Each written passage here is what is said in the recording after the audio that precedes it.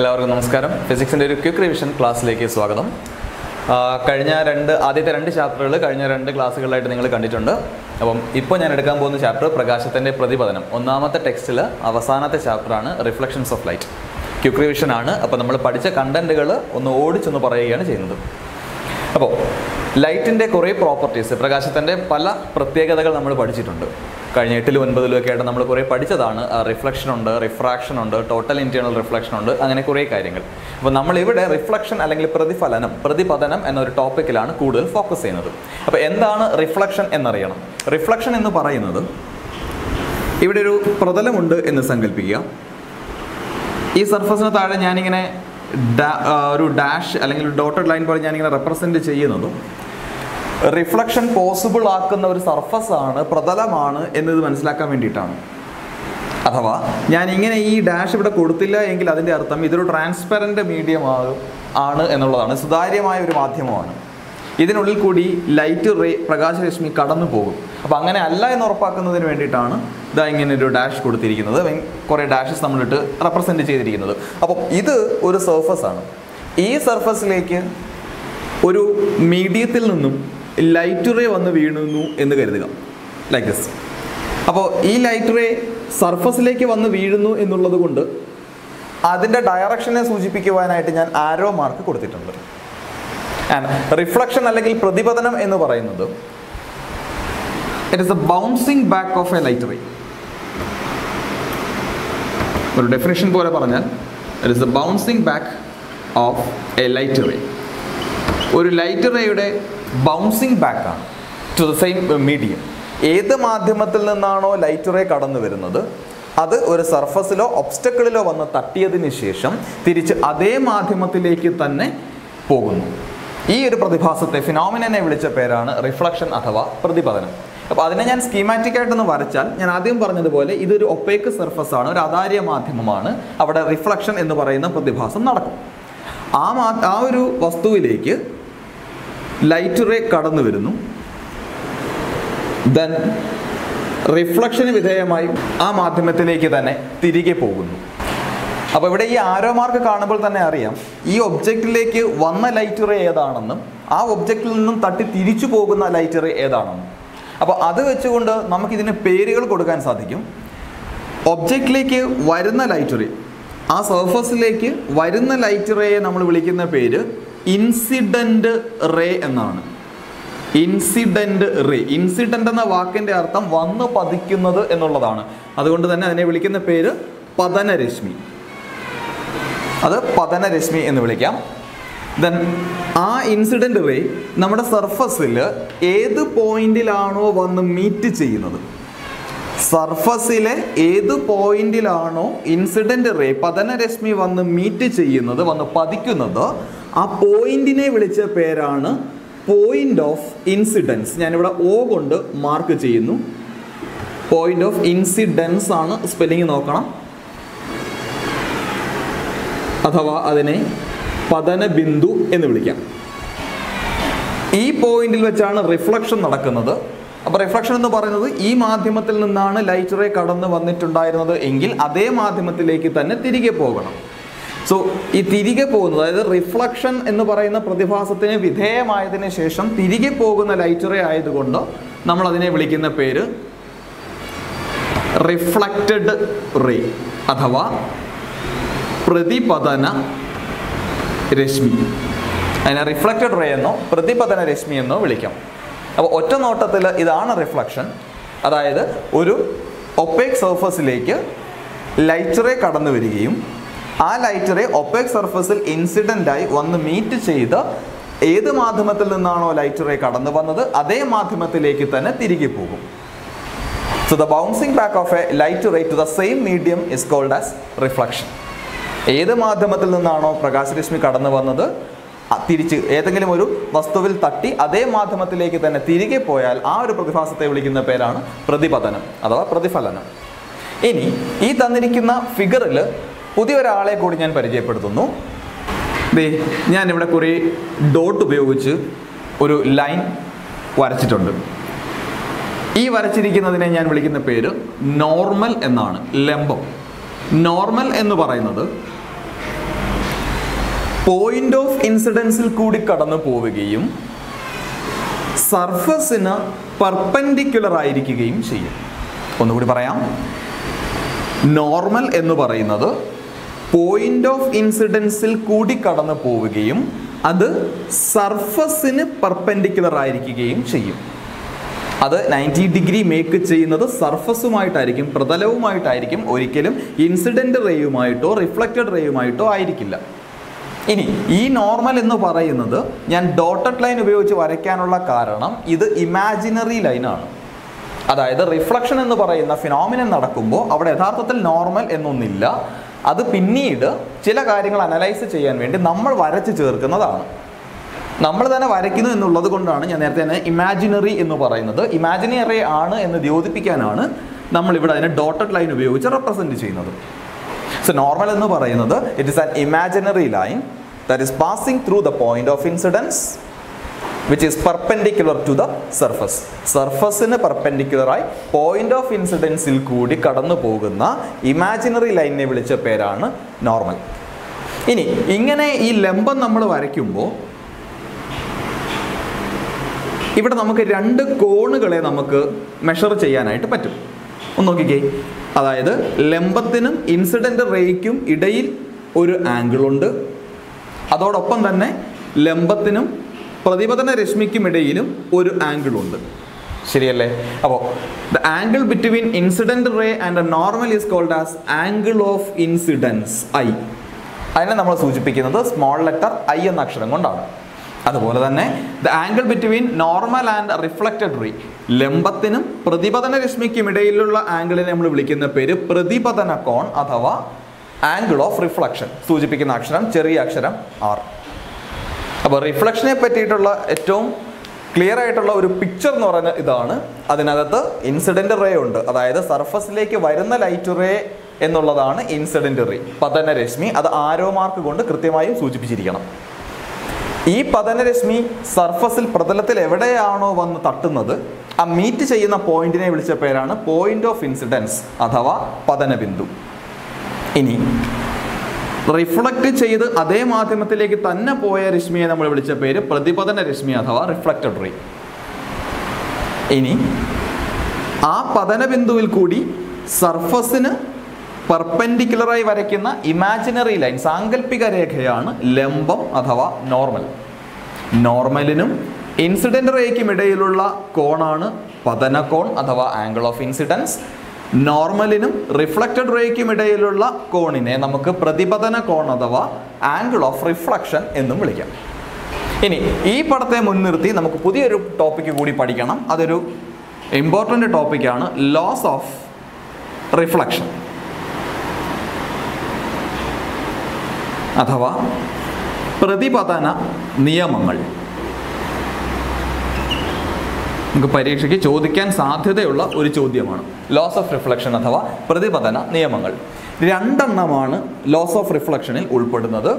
അതിൽ ഒന്നാമത്തേത് incident ray അഥവാ പതനരശ്മി, നോർമൽ അഥവാ ലംബം, റിഫ്ലക്റ്റഡ് റേ അഥവാ പ്രതിപതന രശ്മി. ഇവ മൂന്നും ഒരേ പ്രതലത്തിലായിരിക്കണം. They should lie on the same plane. ഇവ മൂന്നും ഒരേ പ്രതലത്തിലായിരിക്കണം. ഇൻസിഡന്റ് റേ നിൽക്കുന്ന പ്രതലം ഏതാണോ അതേ പ്രതലത്തിൽ തന്നെ ആയിരിക്കണം റിഫ്ലക്റ്റഡ് റേയും നോർമലും ഉണ്ടാകേണ്ടത്. രണ്ടാമത്തേത് കുറച്ചുകൂടി എളുപ്പമാണ്. ആംഗിൾ ഓഫ് ഇൻസിഡൻസ് എന്ന് പറയുന്നത് എപ്പോഴും ആംഗിൾ ഓഫ് റിഫ്ലക്ഷന് തുല്യമായിരിക്കും. ആയിരിക്കണം എന്നല്ല പറയുന്നത്, തുല്യമായിരിക്കും. ഞാൻ ആദ്യം പറഞ്ഞത് ഇൻസിഡന്റ് റേയും നോർമലും റിഫ്ലക്റ്റഡ് റേയും ഒരേ പ്രതലത്തിലായിരിക്കണം. പക്ഷെ രണ്ടാമത് ഞാൻ പറഞ്ഞത് ആംഗിൾ ഓഫ് ഇൻസിഡൻസ് എന്ന് പറയുന്നത് is always equal to angle of reflection ആയിരിക്കും. അതായത് ഈ തന്നിരിക്കുന്ന കോണളവ് എത്രയാണോ അത് തന്നെയായിരിക്കും ഇവിടെയുള്ളത്. സപ്പോസ് ഇതൊരു 15 ഡിഗ്രി ആണ് എങ്കിൽ ആംഗിൾ ഓഫ് ഇൻസിഡൻസ് ഐയുടെ വാല്യൂ 15 ഡിഗ്രി ആണ് എങ്കിൽ ഉറപ്പായും ആംഗിൾ ഓഫ് റിഫ്ലക്ഷൻ്റെ വാല്യൂ എത്ര തന്നെയായിരിക്കും? 15 ഡിഗ്രി ആയിരിക്കും. ആംഗിൾ ഐ എന്ന് പറയുന്നത് എപ്പോഴും ആംഗിൾ ആറിന് ഈക്വൽ ആയിരിക്കും. സോ ഇതാണ് നമ്മുടെ ആദ്യത്തെ ടോപ്പിക്ക്. അടുത്ത നമുക്ക് പറയാനുള്ളത് റിഫ്ലക്ഷൻ രണ്ട് തരത്തിലുണ്ട്.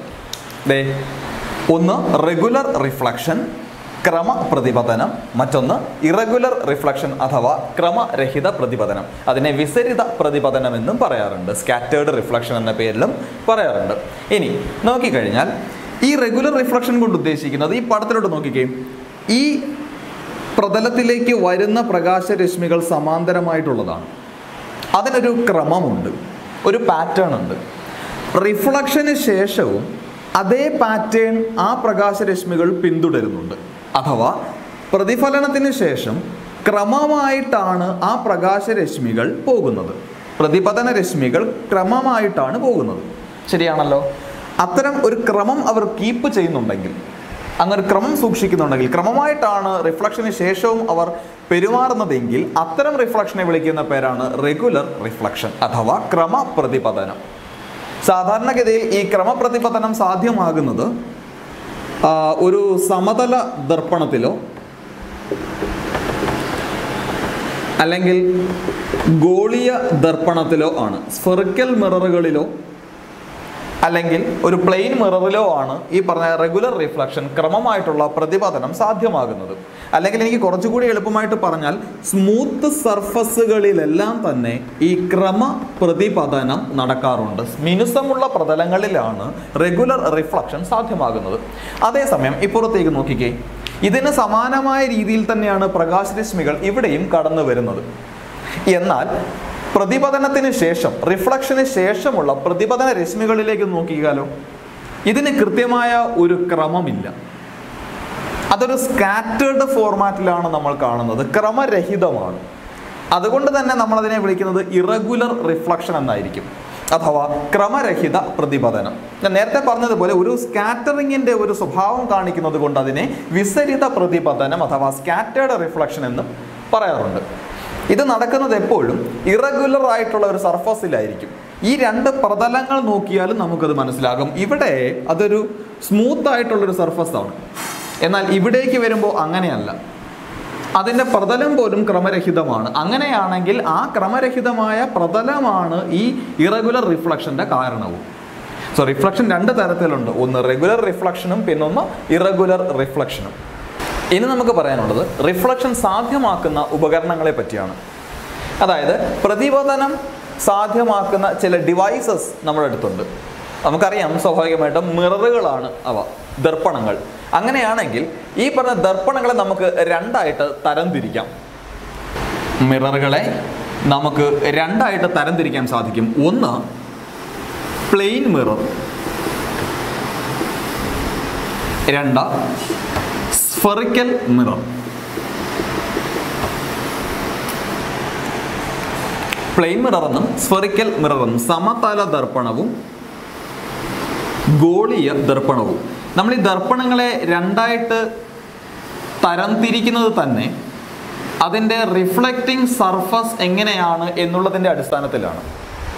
പ്രതിപതന പ്രതലം എങ്ങനെയാണോ, അതിൻ്റെ സ്വഭാവം എങ്ങനെയാണോ, ഘടന എങ്ങനെയാണോ, ആ സ്ട്രക്ചറിനനുസരിച്ചാണ് നമ്മൾ പ്ലെയിൻ മിറർ എന്നും സ്ഫെറിക്കൽ മിറർ എന്നും രണ്ടായിട്ട് ക്ലാസിഫൈ ചെയ്യുന്നത്. ഈ പ്ലെയിൻ മിറർ വാക്കിൽ തന്നെ ഉണ്ട് സമതല ദർപ്പണം. അതിൻ്റെ പ്രതലം എപ്പോഴും പ്ലെയിൻ ആയിരിക്കും, സമതലമായിരിക്കും. അതേസമയം സ്ഫെറിക്കൽ മിറർ എന്ന് പറയുന്നത് അതിൻ്റെ പ്രതിപതന പ്രതലം ഗോളീയമായിരിക്കും, ആർക്ക് ഷേപ്പ്ഡ് ആയിരിക്കും. ഒരു ആർക്കിൻ്റെ ഷേപ്പ് അതിനുണ്ടാകും. അത്തരം ദർപ്പണങ്ങളെ വിളിക്കുന്ന പേരാണ് സ്ഫെറിക്കൽ മിറർ. അതേസമയം പ്രതലം പൂർണ്ണമായും ഒരു സമതലത്തിന് സമാനമാണെങ്കിൽ അത്തരം ദർപ്പണങ്ങളെ നമ്മൾ വിളിക്കുന്ന പേരാണ് പ്ലെയിൻ മിറർ അഥവാ സമതല ദർപ്പണം. നമുക്ക് പറയാനുള്ളത്, അല്ലെങ്കിൽ നമ്മൾ മുഖം നോക്കുന്ന കണ്ണാടിയാണ് സമതല ദർപ്പണം, പ്ലെയിൻ മിറർ എന്ന് നമുക്കറിയാം. പ്രതിബിംബ രൂപീകരണത്തിൽ, ഇമേജ് ഫോർമേഷനിൽ പ്ലെയിൻ മിററിൽ ഉണ്ടാകുന്ന ചില പ്രത്യേകതകൾ, പ്രോപ്പർട്ടീസ് കൂടി നമുക്കൊന്ന് പരിശോധിക്കണം. അതാണ് നമ്മുടെ അടുത്ത എക്സാമിനേഷൻ പോയിന്റ് ഓഫ് വ്യൂവിൽ വരുന്ന കാര്യം. ഇവിടെ നമ്മൾ മുഖം നോക്കുന്ന കണ്ണാടിയിലേക്ക് നമ്മൾ നോക്കുമ്പോൾ നമ്മൾ ആ കാണുന്ന നമ്മളെ തന്നെ ആയിരിക്കുമല്ലോ അതിൽ കാണുന്നത് ഇമേജായിട്ട്. അപ്പോൾ നമ്മൾ ആ കാണുന്ന ഇമേജിൽ എന്തൊക്കെ പ്രത്യേകതകളുണ്ട് എന്നൊന്ന് ലിസ്റ്റ് ചെയ്യണം പ്ലെയിൻ മിററിൽ, സമതല ദർപ്പണത്തിൽ.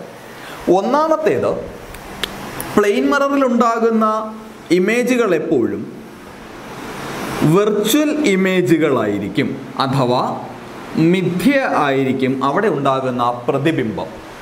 വെർച്വൽ അഥവാ മിഥ്യ എന്നതുകൊണ്ട് ഉദ്ദേശിക്കുന്നത് നമുക്കൊരിക്കലും ഒരു സ്ക്രീനിലേക്ക് പതിപ്പിക്കാൻ പറ്റാത്ത തരം ഇമേജുകളാണ്. ഒരു സ്ക്രീനിൽ പതിയുന്നില്ല എങ്കിൽ, സ്ക്രീനിലേക്ക് പതിപ്പിക്കുവാൻ സാധിക്കുന്നില്ല എങ്കിൽ അത്തരം ഇമേജുകളെയാണ് നമ്മൾ വെർച്വൽ അഥവാ മിഥ്യ എന്ന് പറയുന്നത്. ഒരു സ്ക്രീനിലേക്ക് പതിപ്പിക്കാൻ പറ്റിയാൽ അതിനെ എനിക്ക് എന്ത് വിളിക്കാം?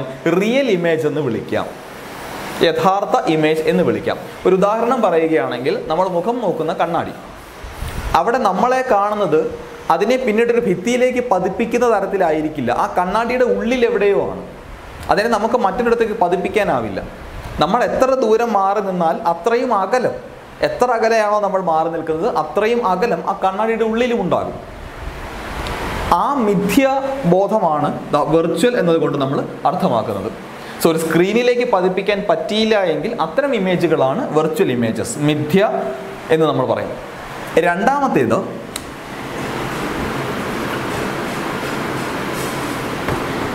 അവിടെ ഫോം ചെയ്യുന്ന ഇമേജുകളെല്ലാം തന്നെ ഇറക്റ്റ് ആയിരിക്കും അഥവാ നിവർന്നത്. ഇപ്പോൾ നമ്മൾ നേരെയാണ് കണ്ണാടിയുടെ മുൻപിൽ നിൽക്കുന്നതെങ്കിൽ അതിനകത്ത് നമ്മൾ കാണുന്ന ഇമേജും അതിനുള്ളിൽ നമ്മൾ കാണുന്ന നമ്മളും എന്ത് തന്നെയായിരിക്കും? നിവർന്നതായിരിക്കും, തലകുത്തനെ ആയിരിക്കില്ല. അപ്പോൾ ഇറക്റ്റ് ഇമേജ് ആണ് പ്ലെയിൻ മിറർ ഉണ്ടാക്കുക. മൂന്നാമത്തേത്, നമ്മൾ കൊണ്ടുവയ്ക്കുന്ന ഒബ്ജക്റ്റിൻ്റെ സൈസ് എന്താണോ അതേ സൈസ് തന്നെയായിരിക്കും ഇമേജിനും ഉണ്ടാവുക. അതേ വലിപ്പമായിരിക്കും, ഒരേ ഡയമെൻഷൻ ആയിരിക്കും. എനിക്ക് എത്ര ഉയരമുണ്ടോ അത്ര തന്നെ ഉയരം കണ്ണാടിയിൽ ഉണ്ടാകുന്ന പ്രതിബിംബത്തിനും ഉണ്ടാകും. എനിക്ക് എന്ത് വലിപ്പമുണ്ടോ അത്ര തന്നെ വലിപ്പം കണ്ണാടിയിൽ ഉണ്ടാകുന്ന ഇമേജിനും ഉണ്ടാകും. അപ്പോൾ സെയിം സൈസ് കീപ്പ് ചെയ്യാൻ പറ്റും പ്ലെയിൻ മിറർ ആണ് എങ്കിൽ. നാലാമത്തേത്, ലാറ്ററൽ ഇൻവേർഷൻ. ലാറ്ററൽ ഇൻവേർഷൻ എന്ന് പറയുന്നത്, കണ്ണാടിയിൽ നിങ്ങൾക്കറിയാം, നമ്മൾ മുഖം നോക്കിക്കൊണ്ട് നിൽക്കുന്ന സമയത്ത് നമ്മൾ വലത് കൈ ഉയർത്തിയാൽ കണ്ണാടിയിലെ പ്രതിബിംബം ഇടത് കൈ ഉയർത്തുന്നതായിട്ടായിരിക്കും നമുക്ക് തോന്നുക. അതായത് ഇടത് വലതാവുകയും വലത് ഇടതാവുകയും ചെയ്യും. That is lateral inversion. മറ്റൊരുദാഹരണം, നമ്മളിങ്ങനെ വെറുതെ ആ എന്നെഴുതിയിട്ട് കണ്ണാടിയിലേക്ക് കാണിച്ചാൽ നമ്മൾ കാണുന്നത് എന്തായിരിക്കും? ഇങ്ങനെയായിരിക്കും. ഇടത് വലതാവുകയും വലത് ഇടതാവുകയും ചെയ്യും. That is lateral inversion. അടുത്ത അഞ്ചാമത്തേത്,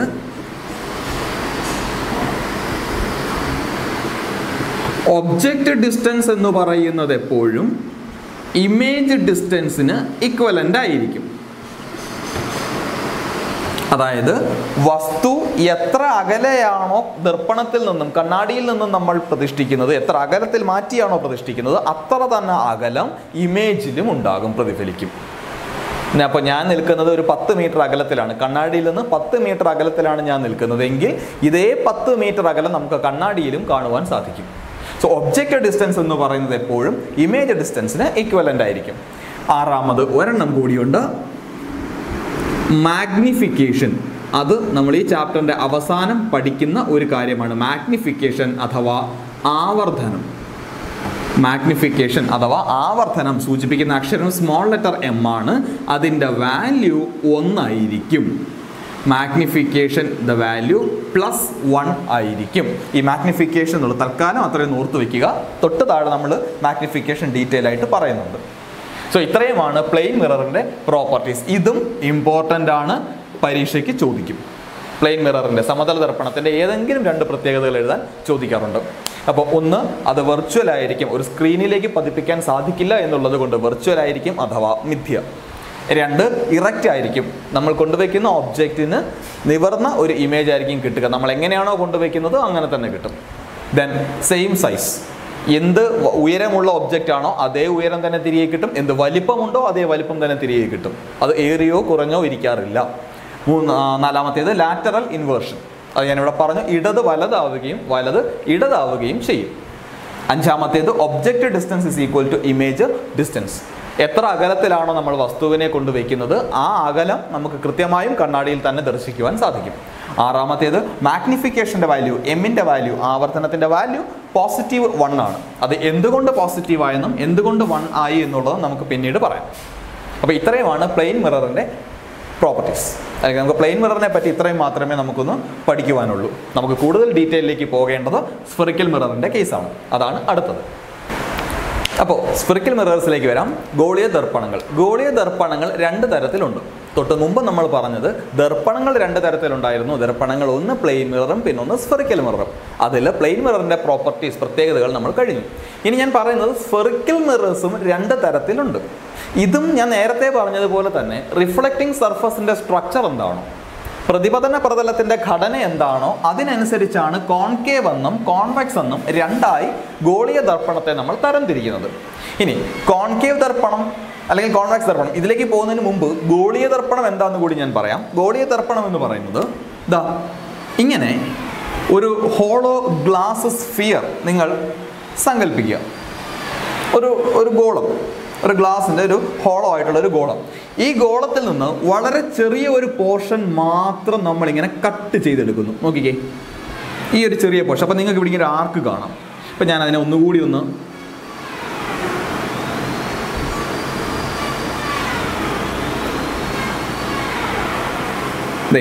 ഈ ഇരിക്കുന്ന ഒരു ചെറിയ പോർഷൻ, ഇതാണ് ശരിക്കും ഗോളീയ ദർപ്പണം എന്നതുകൊണ്ട് ഉദ്ദേശിക്കുന്നത്. അതായത് ഇത് ദർപ്പണമാണ്, അത് ആക്ച്വലി ഒരു ഗോളത്തിൻ്റെ സ്ഫിയറിൻ്റെ പാർട്ടായിരുന്നു. That is spherical mirrors, mirror which are A part of A sphere. ആ മിററുകളെല്ലാം തന്നെ, ദർപ്പണങ്ങളെല്ലാം തന്നെ ഒരു സ്ഫിയറിൻ്റെ ഗോളത്തിൻ്റെ ഭാഗമായിരുന്നു. അപ്പോൾ നമ്മളിതാ ഇത്രയും സാധനങ്ങളെ നമ്മളങ്ങ് ഒഴിവാക്കും. ആ ഗോളത്തിൻ്റെ ഈ ഭാഗത്തെ നമ്മളങ്ങ് ഒഴിവാക്കി ഈ ചെറിയൊരു ഭാഗം മാത്രം നമ്മൾ എടുക്കുന്നു. എന്നിട്ട് അതിനെ ഒരു ദർപ്പണമാക്കി മാറ്റുകയാണ് ചെയ്യുന്നത്. അപ്പോൾ നമ്മുടെ ഐസ്ക്രീം ബോളും അതിൻ്റെ അടപ്പും ഇല്ലേ, ആ ബോൾ അങ്ങ് കളഞ്ഞിട്ട് അതിൻ്റെ അടപ്പ് മാത്രം നമ്മൾ എടുക്കുന്നു. ഏതാണ്ട് അതുപോലെ തന്നെയാണിത്. എന്നിട്ട് ആ അടപ്പിനെ നമ്മൾ എന്താക്കി മാറ്റുന്നു? ഒരു ഗോളീയ ദർപ്പണമാക്കി മാറ്റുന്നു. അപ്പോൾ ഇവിടെ കോൺകേവ് എന്നും കോൺവെക്സ് എന്നും നമ്മൾ രണ്ടായി തരം തിരിക്കുന്നത് ഇങ്ങനൊരു ആർക്കാണ് നമുക്ക് കിട്ടുക. ഇതിനകത്ത് പ്രതിപതന പ്രതലം ഏത് വേണം എന്ന് തീരുമാനിക്കുന്നിടത്താണ് അത് കോൺകേവ് ആണോ കോൺവെക്സ് ആണോ എന്ന് വ്യക്തമാക്കപ്പെടുക. ഇവിടെ 1, 2 ഇങ്ങനെ രണ്ട് റീജിയൺ ഉണ്ടല്ലോ. ഞാൻ എൻ്റെ പുറത്ത് ഷെയ്ഡ് ചെയ്താൽ, ഞാൻ ഈ ഷെയ്ഡ് ചെയ്യുന്നതിൻ്റെ കാരണം ആദ്യം ഒന്ന് പറഞ്ഞിരുന്നു. ലൈറ്റ്, പ്രകാശം അതിൻ്റെ ഉള്ളിൽ കൂടി കടന്നു പോകുന്നില്ല എന്ന് ഉറപ്പിക്കാൻ വേണ്ടിയിട്ടാണ്. അപ്പോൾ സ്വാഭാവികമായിട്ടും ഞാൻ ഇവിടെ ഷെയ്ഡ് ചെയ്ത് കഴിഞ്ഞാൽ പിന്നീട് പ്രതിഫലനം നടക്കുന്ന പ്രതലം ഏതായിരിക്കും? ഇതായിരിക്കും. ആ പ്രതലം അകത്തേക്ക് വളഞ്ഞിരിക്കുകയല്ലേ, ദാറ്റ് ഈസ് കർവ്ഡ് ഇൻവേർഡ്സ്. പ്രതിപതന പ്രതലം അകത്തേക്ക് വളഞ്ഞിരിക്കുന്നു എങ്കിൽ, if it is curved inwards, then such type of mirrors are called as concave. അത്തരം ദർപ്പണങ്ങളെ വിളിക്കുന്ന പേരാണ് കോൺകേവ്. പ്രതിപതന പ്രതലം അകത്തേക്ക് വളഞ്ഞിരിക്കുന്നു എങ്കിൽ. മറിച്ച് ഈ പ്രതിപതന പ്രതലം പുറത്തേക്ക് തള്ളി നിൽക്കുന്ന തരത്തിലായിരുന്നു എങ്കിലോ, നോക്കിക്കേ, ഞാനിപ്പോൾ ഷെയ്ഡ് ചെയ്യുന്നത് ഇതിൻ്റെ ഉൾഭാഗത്താണ്.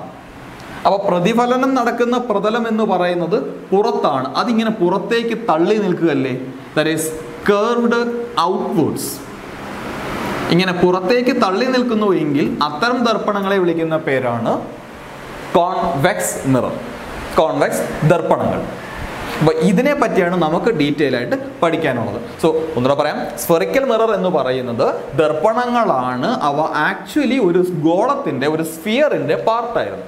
ഒരു ഗോളത്തിൻ്റെ, ഒരു സ്ഫിയറിൻ്റെ ഭാഗമായിരുന്ന ദർപ്പണങ്ങളെ വിളിച്ച പേരാണ് സ്ഫെറിക്കൽ മിറേഴ്സ്.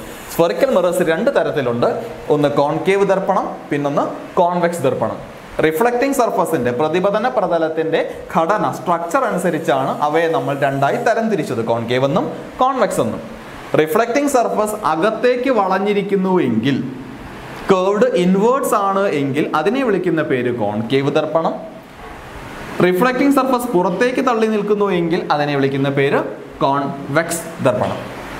അപ്പോൾ അടുത്ത് നമുക്ക് പറയാനുള്ളത് terms related to spherical mirrors. Spherical മിററുമായി ബന്ധപ്പെട്ട് കുറച്ച് ഇമ്പോർട്ടൻ്റ് ടേംസ് പറയാനുണ്ട്, കുറച്ച് കാര്യങ്ങൾ. അപ്പോൾ അത് ഒരു പക്ഷേ ചിലപ്പോൾ ഡെഫിനേഷനായിട്ട് തന്നെ നമുക്ക് എക്സാമിന് ചോദിച്ചേക്കാം. ഇല്ലെങ്കിലും ഇമേജ് ഫോർമേഷൻ നമുക്ക് വരയ്ക്കണമെങ്കിൽ നിർബന്ധമായിട്ട് നമ്മൾ ഈ ടേംസ് അറിഞ്ഞിരിക്കണം. അപ്പോൾ അതാണ് ഈ പറയാൻ പോകുന്നത്. ഒന്നാമത്തേത് centre of curvature.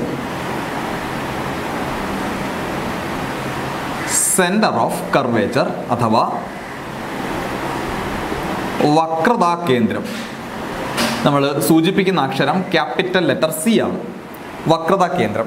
Centre of curvature എന്ന് പറയുന്നത് നമ്മൾ ആദ്യം പറഞ്ഞ ഒരു കാര്യമുണ്ട്. ഈ എടുത്തിരിക്കുന്ന സ്ഫെറിക്കൽ മിറർ ഗോളീയ ദർപ്പണം ഒരു ഗോളത്തിന്റെ സ്ഫിയറിന്റെ പാർട്ടായിരുന്നു എന്ന് പറഞ്ഞാൽ ഇതിന് ഞാനിങ്ങനെ ഒന്ന് കംപ്ലീറ്റ് ചെയ്താൽ ഏകദേശം നമുക്ക് ഇങ്ങനെ ഒരു സ്ഫിയർ കിട്ടും, ഒരു ഗോളം കിട്ടും. ഏതൊരു ഗോളമാണെങ്കിലും പോട്ടെ, ഒരു വൃത്തമാണെങ്കിലും അതിനൊരു സെന്റർ ഉണ്ടാകുമല്ലോ. ആ സെന്ററിനെയാണ്, ആ കേന്ദ്രത്തെയാണ് നമ്മൾ ഇവിടെ സെന്റർ ഓഫ് കർവേച്ചർ അഥവാ വക്രതാ കേന്ദ്രം കൊണ്ട് ഉദ്ദേശിക്കുന്നത്. ഇങ്ങനെ കർവേച്ചർ എന്നതുകൊണ്ട് ഉദ്ദേശിക്കുന്നത് ഞാൻ നേരത്തെ പറഞ്ഞതുപോലെ ഇതൊരു കർവ് ആണല്ലോ. അപ്പൊ ആ കർവിന്റെ സെന്റർ എന്ന് പറയുന്നത് ഈ കർവ് ഏത് ഗോളത്തിന്റെ ഭാഗമായിരുന്നോ, ഏത് സ്ഫിയറിന്റെ പാർട്ടായിരുന്നോ ആ സ്ഫിയറിന്റെ സെന്ററാണ്. അതിനെയാണ് നമ്മൾ സെന്റർ ഓഫ് കർവേച്ചർ അഥവാ വക്രതാ കേന്ദ്രം എന്ന് വിളിച്ചത്. സൂചിപ്പിച്ച അക്ഷരം capital C. Centre of curvature അഥവാ വക്രതാ കേന്ദ്രം എന്ന് പറയുന്നത് നമ്മൾ എടുത്തിരിക്കുന്ന ഗോളീയ ദർപ്പണം ഏത് ഗോളത്തിന്റെ ഭാഗമായിരുന്നോ ആ ഗോളത്തിന്റെ കേന്ദ്രമാണ് വക്രതാ കേന്ദ്രം. It is the center of that sphere of which the mirror is a part. അതിനെ നമ്മൾ വിളിച്ച പേരാണ് സെന്റർ ഓഫ് കർവേച്ചർ. സോ ഞാനിതങ്ങ് മായ്ച്ചു കളയുകയാണ്.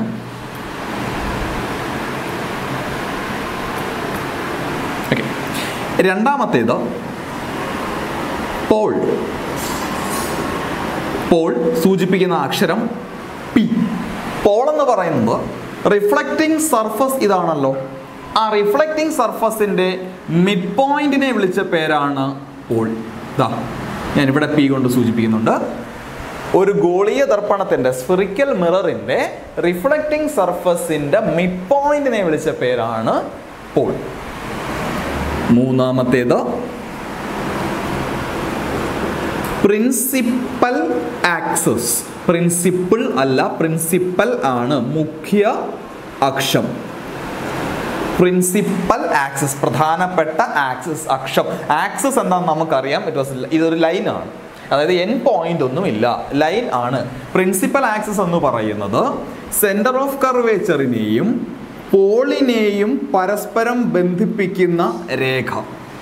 ഇതിനെയാണ് നമ്മൾ പ്രിൻസിപ്പൽ ആക്സിസ് എന്ന് വിളിക്കുന്നത്. അതായത് സെന്റർ ഓഫ് കർവേച്ചറിനെയും പോളിനെയും കണക്ട് ചെയ്യുന്ന, ജോയിൻ ചെയ്യുന്ന രേഖ, അതാണ് പ്രിൻസിപ്പൽ ആക്സിസ്. ഒരു കാര്യം പ്രത്യേകം ശ്രദ്ധിക്കാനുള്ളത്, ഇത് സെന്ററിൽ തുടങ്ങി പോളിൽ അവസാനിക്കുന്ന ഒന്നല്ല. ഇത് സെന്ററിൽ തുടങ്ങി പോളിൽ അവസാനിക്കുന്നതല്ല. It is just A line connecting or joining centre of curvature and Paul. വക്രതാ കേന്ദ്രത്തെയും പോളിനെയും പരസ്പരം ബന്ധിപ്പിക്കുന്ന ഒരു രേഖയാണ് പ്രിൻസിപ്പൽ ആക്സിസ്. 4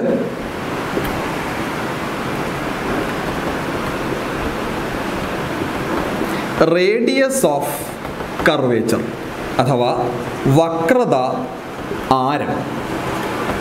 ഏതൊരു ഗോളം എടുത്താലും വൃത്തമെടുത്താലും അതിനൊരു ആരം ഉണ്ടായിരിക്കുമല്ലോ, റേഡിയസ് ഉണ്ടായിരിക്കുമല്ലോ. അത് തന്നെയാണ് ഇവിടെയും. അതായത് കേന്ദ്രം മുതൽ, എവിടെയാണോ കേന്ദ്രം മുതൽ ആ വൃത്തത്തിലെ ഗോളത്തിലെ ഒരു ബിന്ദു വരെയുള്ള അകലമാണ് വക്രത ആരം. അങ്ങനെയാണെങ്കിൽ ഇവിടെ സെന്റർ മുതൽ പോള് വരെയുള്ള അകലത്തെ വിളിച്ച പേരാണ് റേഡിയസ് ഓഫ് കർവേച്ചർ ആർ. വക്രതാ കേന്ദ്രം മുതൽ, സെന്റർ ഓഫ് കർവേച്ചർ മുതൽ പോൾ വരെയുള്ള ഡിസ്റ്റൻസ് ആണ് ആർ. വേണമെങ്കിൽ എനിക്ക് ഇങ്ങനെയും പറയാം, സെന്റർ മുതൽ ഈ പോയിന്റ് വരെയുള്ളത് റേഡിയസ് അല്ലേ എന്ന് ചോദിച്ചാൽ ഓഫ് കോഴ്സ് ആണ്. ഇതും വക്രത ആരം തന്നെയാണ്. പിന്നെ എന്തുകൊണ്ട് ഞാൻ പോൾ വരെ എന്ന് ചോദിച്ചാൽ ആദ്യമേ നമ്മൾ ഇവിടെ ഒരു ടേം പറഞ്ഞിരുന്നല്ലോ, പോൾ എന്നുള്ളത്. അപ്പൊ അതുകൊണ്ട് അതുമായി ബന്ധപ്പെട്ട് അല്ലെങ്കിൽ അതുമായി കണക്ട് ചെയ്ത് പ്രിൻസിപ്പൽ ആക്സിസിനെയും കൂടി ചേർത്ത്, കാര്യം ഈ മെഷർ ചെയ്യുന്ന പ്രിൻസിപ്പൽ ആക്സിസിലായിരിക്കുമല്ലോ, അപ്പൊ അതുകൂടി മെഷർ ചെയ്ത് ഞാൻ ഇവിടെ സൂചിപ്പിച്ചു എന്നുള്ളതേ ഉള്ളൂ. ഇങ്ങനെ വരച്ചാലും ശരിയാണ്, ഇതും വക്രത ആരം തന്നെയാണ്. അപ്പോൾ വക്രത ആരം എന്ന് പറയുന്നത് the distance between center and pole. 5 focus. Capital F കൊണ്ട് സൂചിപ്പിക്കുന്നു ഫോക്കസ്. ഫോക്കസ് എന്ന് പറയുന്നത് കുറച്ചുകൂടി ഡീറ്റെയിൽ ആയിട്ട് നമുക്ക് ഫോക്കസിനെ പറ്റി പഠിക്കാനുണ്ട്. ഇതൊരു പ്രിലിമിനറി ഡിസ്ക്രിപ്ഷൻ മാത്രം തരാം. Centre of കർവേച്ചറിന്റെയും പോളിന്റെയും മധ്യബിന്ദുവാണ് focus. സൂചിപ്പിക്കുന്നത് ക്യാപിറ്റൽ എഫ് ആണെന്ന് മാറിപ്പോകരുത്. ക്യാപിറ്റൽ ലെറ്റർ എഫ് കൊണ്ടാണ് സൂചിപ്പിക്കുന്നത്. It is A mid point of centre of curvature and Paul. Centre of കർവേച്ചറിന്റെയും വക്രതാ കേന്ദ്രത്തിന്റെയും പോളിന്റെയും മധ്യബിന്ദുവാണ് focus എന്നുള്ളത്. 6 ഫോക്കൽ ലെങ്ത് അഥവാ ഫോക്കസ് ദൂരം സൂചിപ്പിക്കുന്ന അക്ഷരം സ്മോൾ ലെറ്റർ എഫ് ആണ്. ഇതുകൊണ്ടാണ് ഞാൻ ആദ്യം പറഞ്ഞത് ഈ ക്യാപിറ്റൽ എഫ് മാറിപ്പോകരുത് എന്നുള്ളത്. ഫോക്കൽ ലെങ്ത് എന്ന് അഥവാ ഫോക്കസ് ദൂരം എന്ന് പറയുന്നത് ഫോക്കസ് മുതൽ പോൾ വരെയുള്ള ദൂരമാണ്. ഫോക്കസ് മുതൽ പോൾ വരെയുള്ള ദൂരത്തെ വിളിക്കുന്ന പേരാണ് ഫോക്കസ് ദൂരം അഥവാ ഫോക്കൽ ലെങ്ത്. അല്ലെങ്കിൽ ഇങ്ങനെ പറയുന്നതിനേക്കാൾ കുറച്ചുകൂടെ കൃത്യമായിട്ട് എനിക്ക് ഇങ്ങനെ പറയാം. ഫോക്കൽ ലെങ്ത് എന്ന് പറയുന്നത് പോളിൽ നിന്നും മിററിൽ നിന്നും ദർപ്പണത്തിൽ നിന്നും എത്ര അകലെയാണ് ഫോക്കസ് സിറ്റുവേറ്റ് ചെയ്തിരിക്കുന്നത് എന്നുള്ളതാണ് focal length. How far the focus is shifted from the Paul. പോളിൽ നിന്നും എത്ര അകലെയാണ് ഫോക്കസ് സിറ്റുവേറ്റ് ചെയ്തിരിക്കുന്നത് എന്നുള്ളതാണ് ഫോക്കൽ ലെങ്ത് തരിക. സോ ഫോക്കസ് ദൂരം എന്ന് പറയുന്നത് സിമ്പിളായിട്ട് പറഞ്ഞാൽ it is A distance between focus and Paul. അപ്പോൾ ഇതാണ് ഏറ്റവും പ്രധാനപ്പെട്ട കാര്യങ്ങൾ. സ്ഫെറിക്കൽ മിററുമായി ബന്ധപ്പെട്ട് ഏറ്റവും പ്രധാനപ്പെട്ട കാര്യങ്ങൾ എന്ന് പറയുന്നത് ഇത്രയുമാണ്. ഒന്നുകൂടെ പറയാം. Centre of curvature. Centre of curvature എന്ന് പറയുന്നത് നമ്മൾ എടുക്കുന്ന ഗോളീയ ദർപ്പണം ഏത് ഗോളത്തിന്റെ ഭാഗമാണോ, ഏത് സ്ഫിയറിന്റെ പാർട്ടാണോ, ആ സ്ഫിയറിന്റെ സെന്ററിനെ വിളിച്ച പേരാണ് വക്രതാ കേന്ദ്രം, centre of curvature. 2 Paul. Paul എന്ന് പറയുന്നത് നമ്മൾ എടുത്തിരിക്കുന്നതിന്റെ ഈ സ്ഫെറിക്കൽ മിററിന്റെ റിഫ്ലക്റ്റിംഗ് സർഫസ് എവിടെയാണോ, സർഫസ് ഏതാണോ അതിന്റെ മിഡ് പോയിന്റ് ആണ് പോൾ. 3 principal axis. പ്രധാനപ്പെട്ട ആക്സിസ് എന്നുള്ളത് it is the line joining centre of curvature and Paul. Centre of കർവേച്ചറിനെയും പോളിനെയും പരസ്പരം കണക്ട് ചെയ്യുന്ന ലൈനാണ് principal axis. 4 radius of curvature, വക്രത ആരം. സെന്റർ മുതൽ റിഫ്ലക്റ്റിംഗ് സർഫസിൽ ഏതൊരു പോയിന്റിലേക്കുമുള്ള ഡിസ്റ്റൻസിനെ വിളിച്ച പേരാണ് വക്രത ആരം, റേഡിയസ് ഓഫ് കർവേച്ചർ. അപ്പോൾ ഇവിടെ പോൾ എന്നൊരു പോയിന്റ് ഉള്ളത് കൊണ്ട് സെന്റർ മുതൽ പോൾ വരെയുള്ള ഡിസ്റ്റൻസ് ആണ് radius of curvature. Next one focus. Focus ഞാൻ ഏറ്റവും സിമ്പിളായിട്ടാണ് ഫോക്കസ് ഇവിടെ പറഞ്ഞത്. ഫോക്കസ് എന്ന് പറയുന്നത് സെന്റർ ഓഫ് കർവേച്ചറിന്റെയും പോളിന്റെയും മിഡ് പോയിന്റ് ആണ്. ഫോക്കസ് ദൂരം എന്ന് പറയുന്നത് ഫോക്കസിനും പോളിനും ഇടയിലുള്ള അകലം അഥവാ മിററിൽ നിന്ന് എത്ര അകലെയാണ് ഫോക്കസ് സിറ്റുവേറ്റ് ചെയ്തിരിക്കുന്നത് എന്നുള്ളതാണ് ഫോക്കൽ ലെങ്ത് തരുന്നത്. ഈ ഫോക്കസും ഫോക്കൽ ലെങ്ത്തും നമ്മൾ അടുത്തൊരു സെക്ഷനിൽ കുറച്ചുകൂടി ഡീറ്റെയിൽ ആയിട്ട് പഠിക്കും. ഒരു കാര്യം കൂടി, 7ാമത്തെ ഒരു കാര്യം കൂടി പറയാം. അപ്പർച്ചർ. അപ്പർച്ചർ എന്ന് പറയുന്നത് it is A effective diameter. Effective diameter of the mirror. മിററിൽ നമ്മൾ കാണുന്ന ആ ആർക്കിന്റെ എഫക്റ്റീവ് ഡയമീറ്റർ എന്നുള്ളതാണ് ഈ ഒരു ഡിസ്റ്റൻസ്, ഈ ഒരു ലെങ്ത് എത്രയാണ് എന്നുള്ളതാണ് അപ്പർച്ചർ കൊണ്ട് ഉദ്ദേശിക്കുന്നത്. സോ അപ്പോൾ ഇത്രയും കാര്യങ്ങളാണ് പ്രധാനപ്പെട്ട ടേംസ്. സ്ഫെറിക്കൽ ഗോളീയ ദർപ്പണവുമായി ബന്ധപ്പെട്ടുള്ള ഏറ്റവും പ്രധാനപ്പെട്ട പദങ്ങൾ ഇത്രയുമാണ്. സെന്റർ ഓഫ് കർവേച്ചർ വക്രതാ കേന്ദ്രം, പോൾ, പ്രിൻസിപ്പൽ ആക്സിസ് മുഖ്യ അക്ഷം, റേഡിയസ് ഓഫ് കർവേച്ചർ വക്രത ആരം, ഫോക്കസ്, ഫോക്കൽ ലെങ്ത് ഫോക്കസ് ദൂരം, അപ്പർച്ചർ. അടുത്തത് ഫോക്കസ് എന്താണെന്നാണ് പറയാൻ പോകുന്നത്. ഞാൻ തൊട്ട് മുമ്പ് പറഞ്ഞിരുന്നു ഫോക്കസ് വളരെ സിമ്പിളായിട്ടാണ് ഞാൻ പറഞ്ഞത്. ഫോക്കസ് എന്ന് പറയുന്നത് സെന്റർ ഓഫ് കർവേച്ചറിന്റെയും പോളിന്റെയും മിഡ് പോയിന്റ് ആയിരുന്നു എന്നുള്ള കാര്യം. ഇപ്പോൾ കുറച്ചുകൂടി ഡീറ്റെയിൽ ആയിട്ട് ഫോക്കസ് എന്താണെന്ന് അന്വേഷിച്ചാൽ ഞാനിവിടെ ഒരു കോൺകേവ് മിറർ വരച്ചു വെച്ചിട്ടുണ്ട്. കോൺകേവ് മിററാണ്, ഷെയ്ഡ് ചെയ്തിട്ടുണ്ട്. ഫോക്കസ് ഉണ്ട്, സെന്റർ ഓഫ് കർവേച്ചർ ഉണ്ട്, പോൾ ഉണ്ട്, പ്രിൻസിപ്പൽ ആക്സിസ് ഉണ്ട്. ഓക്കെ ആണല്ലോ. അപ്പോൾ ഇവിടെ ഈ ഫോക്കസ് എന്ന് പറയുന്നത് തൽക്കാലം ഞാൻ എന്താണ് എന്നുള്ളത് മാർക്ക് ചെയ്യുന്നില്ല. നോക്കിക്കോണേ. എപ്പോഴെങ്കിലും ഇതൊരു കോൺകേവ് ദർപ്പണമാണല്ലോ, എപ്പോഴെങ്കിലും പ്രിൻസിപ്പൽ ആക്സിസിന് സമാന്തരമായിട്ട് പ്രകാശരശ്മികൾ വന്നാൽ, അല്ലെങ്കിൽ ഇൻഫിനിറ്റിയിൽ നിന്ന് ലൈറ്റ് റേ വന്നാൽ, ഇൻഫിനിറ്റി എന്ന് പറയുന്നത് വളരെ അകലെ എന്നുള്ളൊരു കോൺസെപ്റ്റാണ്. ഇപ്പോൾ ഉദാഹരണത്തിന് സൂര്യൻ, നമുക്ക് കൈ എത്തിപ്പിടിക്കാൻ പറ്റാവുന്നതിലപ്പുറമുള്ളൊരു ദൂരത്തെയാണ് നമ്മൾ ഇൻഫിനിറ്റി എന്നുകൊണ്ട് ഉദ്ദേശിക്കുന്നത്. ഒരു മല, നമ്മൾ എവിടെയെങ്കിലും നിന്നിട്ട് ഒരു വലിയൊരു പാറക്കെട്ടോ ഒരു മലയോ കാണുമ്പോൾ നമുക്കതിന് ഇൻഫിനിറ്റി എന്ന് വേണമെങ്കിൽ സങ്കല്പിക്കാം. അപ്പോൾ ഇവിടെ നമ്മൾ സൂര്യൻ എന്ന് ഞാൻ പറയുന്നതിൻ്റെ കാരണം നമുക്ക് വളരെ അകലെ നിന്ന് നമുക്ക് ലൈറ്റ് പ്രൊവൈഡ് ചെയ്യുന്ന ഒരു സോഴ്സാണ് സൂര്യൻ. ഇപ്പോൾ അതുകൊണ്ടാണ് ഇൻഫിനിറ്റിയിൽ നിന്ന് വരുന്ന ഒരു ലൈറ്റ് റേ, അത് സൂര്യനിൽ നിന്ന് വരുന്ന ഒരു ലൈറ്റ് റേ എന്ന് ഞാൻ പറഞ്ഞത്. അങ്ങനെ ഇൻഫിനിറ്റിയിൽ നിന്ന് വരുന്ന ഒരു ലൈറ്റ് റേ നമ്മുടെ മിററിൽ വന്ന് തട്ടിയിട്ട് സ്വാഭാവികമായിട്ടും ഇത് റിഫ്ലക്റ്റിംഗ് സർഫസ് ആണല്ലോ, അവിടെ വെച്ച് പ്രതിഫലനം റിഫ്ലക്ഷൻ നടക്കും. റിഫ്ലക്ഷൻ നടന്നതിന് ശേഷം അത് പ്രിൻസിപ്പൽ ആക്സിസിലെ ഒരു പോയിന്റിൽ കൂടി കടന്നു പോകും. ഞാൻ അതിന് ആരോ മാർക്ക് കൊടുത്തിട്ടുണ്ട്. നോക്കിക്കേ, ഇത് പ്രിൻസിപ്പൽ ആക്സിസ് ആണ്. ദൂരെ എവിടെ നിന്നോ വരുന്ന ഒരു ലൈറ്റ് റേ അത് മിററിൽ വന്ന് തട്ടുന്നു, ശേഷം അത് പ്രിൻസിപ്പൽ ആക്സിസിലെ ഒരു പോയിന്റിൽ കൂടി കടന്നു പോകുന്നു. സമാനമായി മറ്റൊരു പ്രകാശരശ്മി ഇതേപോലെ വളരെ അകലെ നിന്നും വരാൻ അനുവദിച്ചാൽ,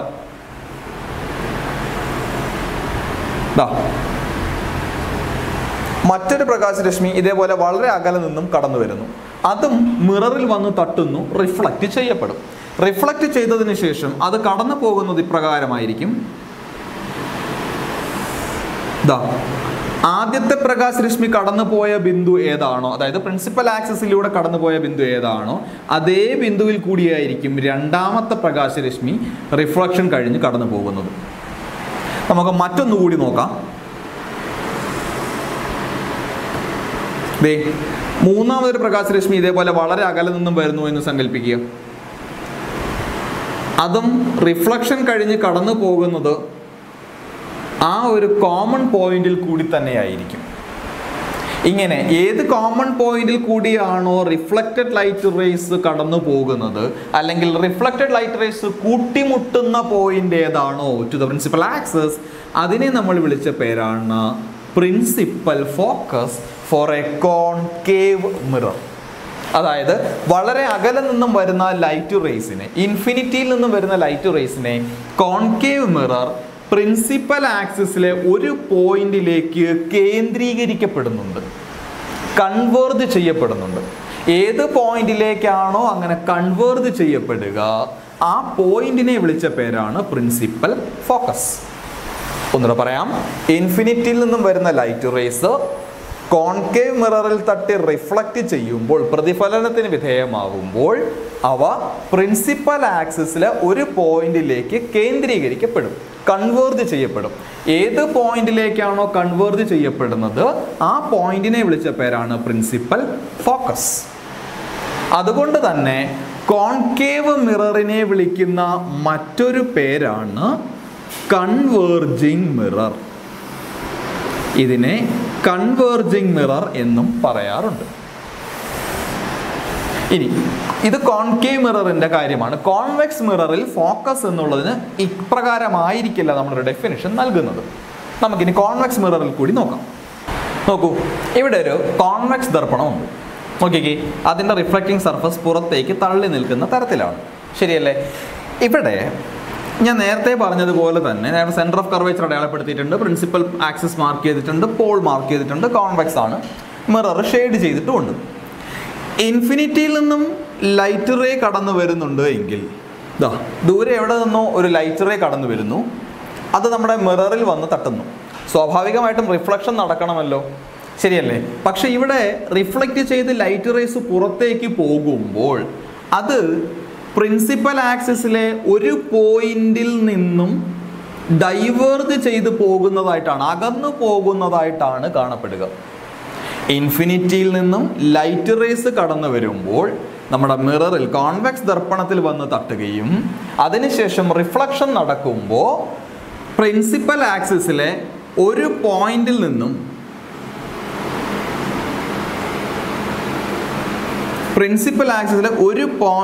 നിന്നും അകന്നു പോകുന്നതായിട്ട് കാണാം. ശരിക്കും ഇങ്ങനെയാണ് അകന്നു പോകുന്നത്, റിഫ്ലക്റ്റ് ചെയ്ത് പോകുന്നത്. ഞാൻ അതിനെ പുറകോട്ട് ചെറുതായിട്ടൊന്ന് എക്സ്റ്റെൻഡ് ചെയ്ത് നോക്കുമ്പോൾ അത് പ്രിൻസിപ്പൽ ആക്സിസിലെ ഒരു പോയിന്റിൽ വന്ന് തട്ടും. രണ്ടാമത് മറ്റൊരു പ്രകാശരശ്മി കൂടി ഞാൻ അങ്ങനെ കൺസിഡർ ചെയ്താൽ ഇതും ഇൻഫിനിറ്റിയിൽ നിന്നും വന്ന ലൈറ്റ് റേ ആണ്. അപ്പം ഇതും റിഫ്ലക്റ്റ് ചെയ്ത് പോകുമ്പോൾ അത് പ്രിൻസിപ്പൽ ആക്സിസിലെ ആ കോമൺ പോയിന്റിൽ നിന്ന് തന്നെയാണ് റിഫ്ലക്റ്റ് ചെയ്ത് പോകുന്നതായിട്ട് കാണുക. Like this. ഈ പോയിന്റിനെ നമ്മൾ വിളിച്ച പേരാണ് ഫോക്കസ്. പക്ഷെ അത് പ്രിൻസിപ്പൽ ഫോക്കസ് അല്ല, മറിച്ച് നമ്മൾ അതിനെ വിളിക്കുന്ന പേര് വെർച്വൽ ഫോക്കസ് എന്നായിരിക്കും. കാര്യം അത്തരത്തിലൊരു തോന്നലാണ് ഇവിടെ ഉണ്ടാക്കുന്നത്. ഇത് ഒറ്റ നോട്ടത്തിൽ ഇത് ഇല്ലാതെ നമ്മൾ നോക്കിക്കഴിഞ്ഞാൽ ഇതിനൊരു പാറ്റേൺ നമുക്ക് കണ്ടെത്താൻ സാധിക്കില്ല. അതേസമയം പുറകോട്ട് നമ്മളൊന്ന് എക്സ്റ്റെൻഡ് ചെയ്ത് കൊടുത്താൽ അത് പ്രിൻസിപ്പൽ ആക്സിസിലെ ഒരു പോയിന്റ്, ഒരു കോമൺ പോയിന്റിൽ വന്ന് കൂടിച്ചേരുന്നതായിട്ട് അല്ലെങ്കിൽ കൂട്ടിമുട്ടുന്നതായിട്ട് കാണാൻ പറ്റും. അപ്പോൾ അതുകൊണ്ടാണ് നമ്മളതിനെ വിളിച്ച പേര് വെർച്വൽ ഫോക്കസ്. അത് ആ ദർപ്പണത്തിൻ്റെ ഉള്ളിലാണ്. മറിച്ച് കോൺകേവ് ആയിരുന്നു എങ്കിൽ അങ്ങനെയല്ല, അത് ദർപ്പണത്തിൽ നിന്ന് മാറി നിൽക്കുന്ന ഒരു പോയിന്റാണ്. എന്നാൽ ഇവിടെ അത് ദർപ്പണത്തിൻ്റെ ഉള്ളിലെ ഒരു പോയിന്റാണ്. ആ പോയിന്റിൽ നിന്നും അകന്നു പോകുന്നതായിട്ടാണ് റിഫ്ലക്റ്റഡ് ലൈറ്റ് റേസ് ബിഹേവ് ചെയ്യുക. അതുകൊണ്ട് തന്നെ നമ്മൾ ഇതിനെ വിളിക്കുന്ന പേര് വെർച്വൽ ഫോക്കസ് എന്നാണ് ഫോർ എ കോൺവെക്സ് മിറർ. ഒരു കോൺവെക്സ് മിററിനുള്ള വെർച്വൽ ഫോക്കസ് എന്ന് വിളിക്കും. ഇനി ഇങ്ങനെ ലൈറ്റ് റേസ് അകന്നു പോകുന്നു എന്നുള്ളത് കൊണ്ട് കോൺവെക്സ് മിററിനെ നമ്മൾ വിളിക്കുന്ന മറ്റൊരു പേരാണ് ഡൈവേർജിങ് മിറർ. ഇതിനെ നമ്മൾ വിളിക്കുന്ന പേരാണ് ഡൈവേർജിങ് മിറർ. അപ്പം ഇതാണ് ഫോക്കസ് എന്നുള്ളത്. അടുത്തത് റൂൾസ് ഓഫ് ഇമേജ് ഫോർമേഷൻ. പ്രതിബിംബ രൂപീകരണത്തിന് ചില നിയമങ്ങൾ, അല്ലെങ്കിൽ പ്രതിബിംബ രൂപീകരണത്തിന് ആവശ്യമായ ചില നിയമങ്ങൾ, പ്രകാശരശ്മികൾ കടന്നു പോകുന്നതിൻ്റെ ചില കാര്യങ്ങൾ കൂടി നമുക്കൊന്ന് വ്യക്തമാക്കേണ്ടതുണ്ട്. ഇത് കോൺകേവ് മിററിൻ്റെ കേസാണ് പറയുന്നത്. 4 നിയമങ്ങളാണുള്ളത്. അതുകൊണ്ടാണ് ഞാനിങ്ങനെ 4 പടം വരച്ചു വെച്ചിരിക്കുന്നത്. ഒന്നാമത്തേത്, എപ്പോഴെങ്കിലും പ്രിൻസിപ്പൽ ആക്സിസിന് പാരലലായിട്ടാണ് ലൈറ്റ് റേ കടന്നു വരുന്നത് എങ്കിൽ, നോക്കിക്കോണം, ഇത് മുഖ്യ അക്ഷമാണ്. മുഖ്യ അക്ഷത്തിന് സമാന്തരമായാണ് പ്രകാശരശ്മി കടന്നു വരുന്നതെങ്കിൽ, പ്രിൻസിപ്പൽ ആക്സിസിന് പാരലലായിട്ടാണ് ലൈറ്റ് റേസ് കടന്നു വരുന്നതെങ്കിൽ, ആഫ്റ്റർ റിഫ്ലക്ഷൻ, പ്രതിപതനത്തിന് ശേഷം അവർ കടന്നു പോകുന്നത് ഫോക്കസിൽ കൂടിയായിരിക്കും. That's the first one. മുഖ്യ അക്ഷത്തിന് സമാന്തരമായാണ് പ്രകാശരശ്മി കടന്നു വരുന്നതെങ്കിൽ, after reflection they will pass through the principal focus of the concave mirror. ഇതാണ് ഒന്നാമത്തെ റൂൾ, നമ്പർ 1. രണ്ടാമത്തെ റൂൾ ഇതിൻ്റെ കോൺവേഴ്സ് ആണ്. അതായത് എപ്പോഴെങ്കിലും ലൈറ്റ് റേ കടന്നു വരുന്നത് ഫോക്കസിൽ കൂടിയാണ് എങ്കിൽ, പ്രിൻസിപ്പൽ ഫോക്കസിൽ കൂടിയാണ്, കോൺകേവ് മിററിൻ്റെ, കോൺകേവ് ദർപ്പണത്തിൻ്റെ പ്രിൻസിപ്പൽ ഫോക്കസിൽ കൂടിയാണ് ലൈറ്റ് റേ കടന്നു വരുന്നതെങ്കിൽ, after reflection they will pass parallel to the principal axis. അവ മുഖ്യ അക്ഷത്തിന് സമാന്തരമായിട്ടായിരിക്കും കടന്നു പോവുക. അത് രണ്ടാമത്തെ റൂൾ. ഒന്നുകൂടെ പറയാം. ഒന്നാമത്തേത്, മുഖ്യ അക്ഷത്തിന് സമാന്തരമായിട്ടാണ് പ്രകാശരശ്മികൾ കടന്നു വരുന്നതെങ്കിൽ, ആഫ്റ്റർ റിഫ്ലക്ഷൻ അവർ കടന്നു പോകുന്നത് ഫോക്കസിൽ കൂടിയായിരിക്കും. ഇതിൻ്റെ കോൺവേഴ്സ് ആണ് രണ്ടാമത്തേത്. എപ്പോഴെങ്കിലും ഫോക്കസിൽ കൂടിയാണ് പ്രകാശരശ്മികൾ കടന്നു വരുന്നതെങ്കിൽ, റിഫ്ലക്ഷന് ശേഷം അവർ കടന്നു പോകുന്നത് മുഖ്യ അക്ഷത്തിന് സമാന്തരമായിട്ടായിരിക്കും. മൂന്നാമത്തേത്, തേർഡ് വൺ, സെന്റർ ഓഫ് കർവേച്ചറിലൂടെയാണ്, വക്രത കേന്ദ്രത്തിൽ കൂടിയാണ് എപ്പോഴെങ്കിലും പ്രകാശരശ്മികൾ കടന്നു വരുന്നത് എങ്കിൽ, ലൈക്ക് ദിസ്, ഞാൻ ആരോ മാർക്ക് കൊടുത്തിട്ടുണ്ട്. സെന്റർ ഓഫ് കർവേച്ചറിൽ കൂടിയാണ് പ്രകാശരശ്മികൾ കടന്നു വരുന്നത് എങ്കിൽ, റിഫ്ലക്ഷന് ശേഷം അതേ പാത തന്നെ പ്രകാശരശ്മി പിന്തുടരും. They will trace the same path. എപ്പോഴെങ്കിലും സെന്റർ ഓഫ് കർവേച്ചറിൽ കൂടിയാണ് ലൈറ്റ് റേ കടന്നു വരുന്നതെങ്കിൽ, after reflection they will trace the same path. അവർ അതേ പാത തന്നെ പിന്തുടരും. നാലാമത്തെ റൂൾ, എപ്പോഴെങ്കിലും ലൈറ്റ് റേ നേരിട്ട് പോളിൽ വന്ന് പതിക്കുന്നുണ്ട് എങ്കിൽ, ഒരു കോൺകേവ് ദർപ്പണത്തിൻ്റെ പോളിലേക്ക് പ്രകാശരശ്മി നേരിട്ട് വന്ന് പതിക്കുന്നുണ്ട് എങ്കിൽ, ആ പ്രകാശരശ്മി, പതനരശ്മി, ഇൻസിഡന്റ് റേ പ്രിൻസിപ്പൽ ആക്സിസുമായി മേക്ക് ചെയ്ത ആംഗിൾ എത്രയാണോ അത്ര തന്നെ ആംഗിൾ ആയിരിക്കും റിഫ്ലക്റ്റഡ് റേ പ്രിൻസിപ്പൽ ആക്സിസുമായി ഉണ്ടാക്കുക. എന്നിട്ട് പറയാം, എപ്പോഴെങ്കിലും പ്രകാശരശ്മി ലൈറ്റ് റേ പോളിൽ ഡയറക്റ്റായിട്ട് ഇൻസിഡന്റ് ആകുന്നുണ്ട് എങ്കിൽ, പോളിൽ നേരിട്ട് പതിക്കുന്നുണ്ടെങ്കിൽ, ആ പതനരശ്മി പ്രിൻസിപ്പൽ ആക്സിസുമായി ഉണ്ടാക്കിയ ആംഗിൾ എത്രയാണോ, കോണളവ് എത്രയാണോ അത്ര തന്നെയായിരിക്കും റിഫ്ലക്റ്റഡ് റേ പ്രിൻസിപ്പൽ ആക്സിസുമായി മേക്ക് ചെയ്യുക. ഇതാണ് കോൺകേവ് ദർപ്പണത്തെ സംബന്ധിച്ചുള്ള 4 വിവരങ്ങൾ. ഇത് വെച്ചിട്ടാണ് നമ്മൾ ഇമേജ് ഫോർമേഷൻ നടത്തുക. ഒന്നുകൂടെ പറയാം. പ്രിൻസിപ്പൽ ആക്സിസിന് പാരലലാണെങ്കിൽ ഫോക്കസിൽ കൂടി പോകും. ഫോക്കസിൽ കൂടിയാണ് വരുന്നതെങ്കിൽ പ്രിൻസിപ്പൽ ആക്സിസിന് പാരലലായിരിക്കും. സെന്റർ ഓഫ് കർവേച്ചറിൽ കൂടിയാണ് കടന്നു വരുന്നതെങ്കിൽ അതേ പാത്തിലൂടെ തിരികെ പോകും. പോളിൽ ഡയറക്റ്റായിട്ട് ഇൻസിഡന്റ് ആകുന്നുണ്ട് എങ്കിൽ പ്രിൻസിപ്പൽ ആക്സിസുമായി ഇൻസിഡന്റ് റേ മേക്ക് ചെയ്ത ആംഗിൾ എത്രയാണോ അത്ര തന്നെയായിരിക്കും റിഫ്ലക്റ്റഡ് റേയും പ്രിൻസിപ്പൽ ആക്സിസുമായി ഉണ്ടാക്കുക. ഇനി നമുക്ക് കോൺവെക്സിൻ്റെ റൂളുകളിലേക്ക് വരാം. അപ്പം ഞാനിവിടെ പഴയതുപോലെ തന്നെ കോൺകേവിന് പകരം ഇവിടെ കോൺവെക്സ് മിറർ 4 വരച്ച് വെച്ചിട്ടുണ്ട്. അപ്പം റൂളുകളിലേക്ക് പോകാം. ഞാൻ നേരത്തെ പറഞ്ഞതുപോലെ ഒന്നാമത്തേത് പ്രിൻസിപ്പൽ ആക്സിസിന് പാരലലായിട്ടാണ് ലൈറ്റ് റേസ് വരുന്നതെങ്കിൽ, മുഖ്യ അക്ഷത്തിന് സമാന്തരമായിട്ടാണ് ലൈറ്റ് റേസ് വരുന്നതെങ്കിൽ, കോൺകേവിന്റെ കേസിൽ ഇത് ഫോക്കസിലേക്ക് കടന്നു പോകുന്നു എന്നുള്ളതായിരുന്നു. പക്ഷെ കോൺകേവിന്റെ കേസിൽ ഒരിക്കലും ഫോക്കസിലേക്ക് കടന്നു പോകാൻ പറ്റില്ലല്ലോ. അപ്പോൾ നമ്മൾ വെർച്വൽ ഫോക്കസ് മുമ്പ് കോൺവെക്സിന്റെ കാര്യത്തിൽ പറഞ്ഞിട്ടുണ്ട്. അതിന് സമാനമാണ്, ഫോക്കസിൽ നിന്നും അകന്നു പോകുന്നതായിട്ടായിരിക്കും light ray കാണപ്പെടുക. Principal ആക്സിസിന് പാരലലായിട്ടാണ് light ray വരുന്നതെങ്കിൽ, പ്രിൻസിപ്പൽ ആക്സിസിന് പാരലലായിട്ടാണ്, മുഖ്യ അക്ഷത്തിന് സമാന്തരമായിട്ടാണ് ലൈറ്റ് റേ വരുന്നതെങ്കിൽ റിഫ്ലക്ഷന് ശേഷം ഫോക്കസിൽ നിന്നും അകന്നു പോകുന്നതായിട്ട് കാണാം, ഡൈവേർജ് ചെയ്ത് പോകുന്നതായിട്ട് കാണാം. ഒന്നാമത്തെ റൂൾ. രണ്ടാമത്തേത് ഇതിൻ്റെ കോൺവേഴ്സ്. എപ്പോഴെങ്കിലും ഫോക്കസിന് നേർക്കാണ് ലൈറ്റ് റേ വരുന്നത് എങ്കിൽ, നോക്കിക്കേ, ഫോക്കസ് എന്ന പോയിന്റിന് നേർക്കാണ് ലൈറ്റ് റേ വരുന്നതെങ്കിൽ അത് റിഫ്ലക്ഷന് ശേഷം പ്രിൻസിപ്പൽ ആക്സിസിന് പാരലലായിട്ടായിരിക്കും പോവുക. രണ്ടാമത്തെ റൂൾ. ഫോക്കസ് എന്ന പോയിന്റിന് നേർക്കാണ് ലൈറ്റ് റേ വരുന്നതെങ്കിൽ ആഫ്റ്റർ റിഫ്ലക്ഷൻ, പ്രതിപതനത്തിന് ശേഷം മുഖ്യ അക്ഷത്തിന് സമാന്തരമായിട്ടായിരിക്കും പോവുക. രണ്ട് പടവും ഒറ്റ നോട്ടത്തിൽ കാണുമ്പോൾ ഒരുപോലെയാണ്, പക്ഷെ ആരോ മാർക്ക് ശ്രദ്ധിക്കുക. മൂന്നാമത്തേത്, സെന്റർ ഓഫ് കർവേച്ചറിന് നേർക്കാണ് വരുന്നത് എങ്കിൽ, ഇമാജിനറി ആണെന്ന് കാണിക്കാനാണ് ഇവിടെ ഡോട്ടഡ് ലൈൻ ആക്കിയത്. സെന്റർ ഓഫ് കർവേച്ചറിന് നേർക്കാണ് വരുന്നത് എങ്കിൽ റിഫ്ലക്റ്റ് ചെയ്ത് അതേ പാത്തിൽ കൂടി തന്നെ തിരികെ പോകും. ഞാൻ നേരത്തെ പറഞ്ഞ പോലെ ട്രേസിങ് ദ സെയിം പാത്ത്. നാലാമത്തേത്, എപ്പോഴെങ്കിലും കോൺവെക്സ് മിററിന്റെ പോളിൽ ഡയറക്റ്റ് ആയിട്ട് ഇൻസിഡന്റ് ആകുന്നുണ്ട് എങ്കിൽ ഇൻസിഡന്റ് റേ പ്രിൻസിപ്പൽ ആക്സിസുമായി മേക്ക് ചെയ്യുന്ന ആംഗിൾ എത്രയാണോ അത്ര തന്നെയായിരിക്കും റിഫ്ലക്റ്റഡ് റേ പ്രിൻസിപ്പൽ ആക്സിസുമായി മേക്ക് ചെയ്യുന്നത്. കോൺകേവിന് വരച്ച അതേ ഫിഗർ തന്നെയാണ് ഇവിടെയും. സോ റൂളുകൾ ഒന്നുകൂടി പറയാം. പ്രിൻസിപ്പൽ ആക്സിസിന് പാരലലായിട്ട് വന്നാൽ ഫോക്കസിൽ നിന്ന് അകന്നു പോകുന്നതായിട്ട് കാണാം. ഫോക്കസിന് നേർക്കാണ് വരുന്നതെങ്കിൽ ആഫ്റ്റർ റിഫ്ലക്ഷൻ പ്രിൻസിപ്പൽ ആക്സിസിന് പാരലലായി പോകും. സെന്റർ ഓഫ് കർവേച്ചറിന് നേർക്കാണ് വരുന്നതെങ്കിൽ സെയിം പാത്ത് റീട്രേസ് ചെയ്യും. പോളിൽ ഡയറക്റ്റായിട്ട് വന്ന് ഇൻസിഡന്റ് ആകുന്നുണ്ട് എങ്കിൽ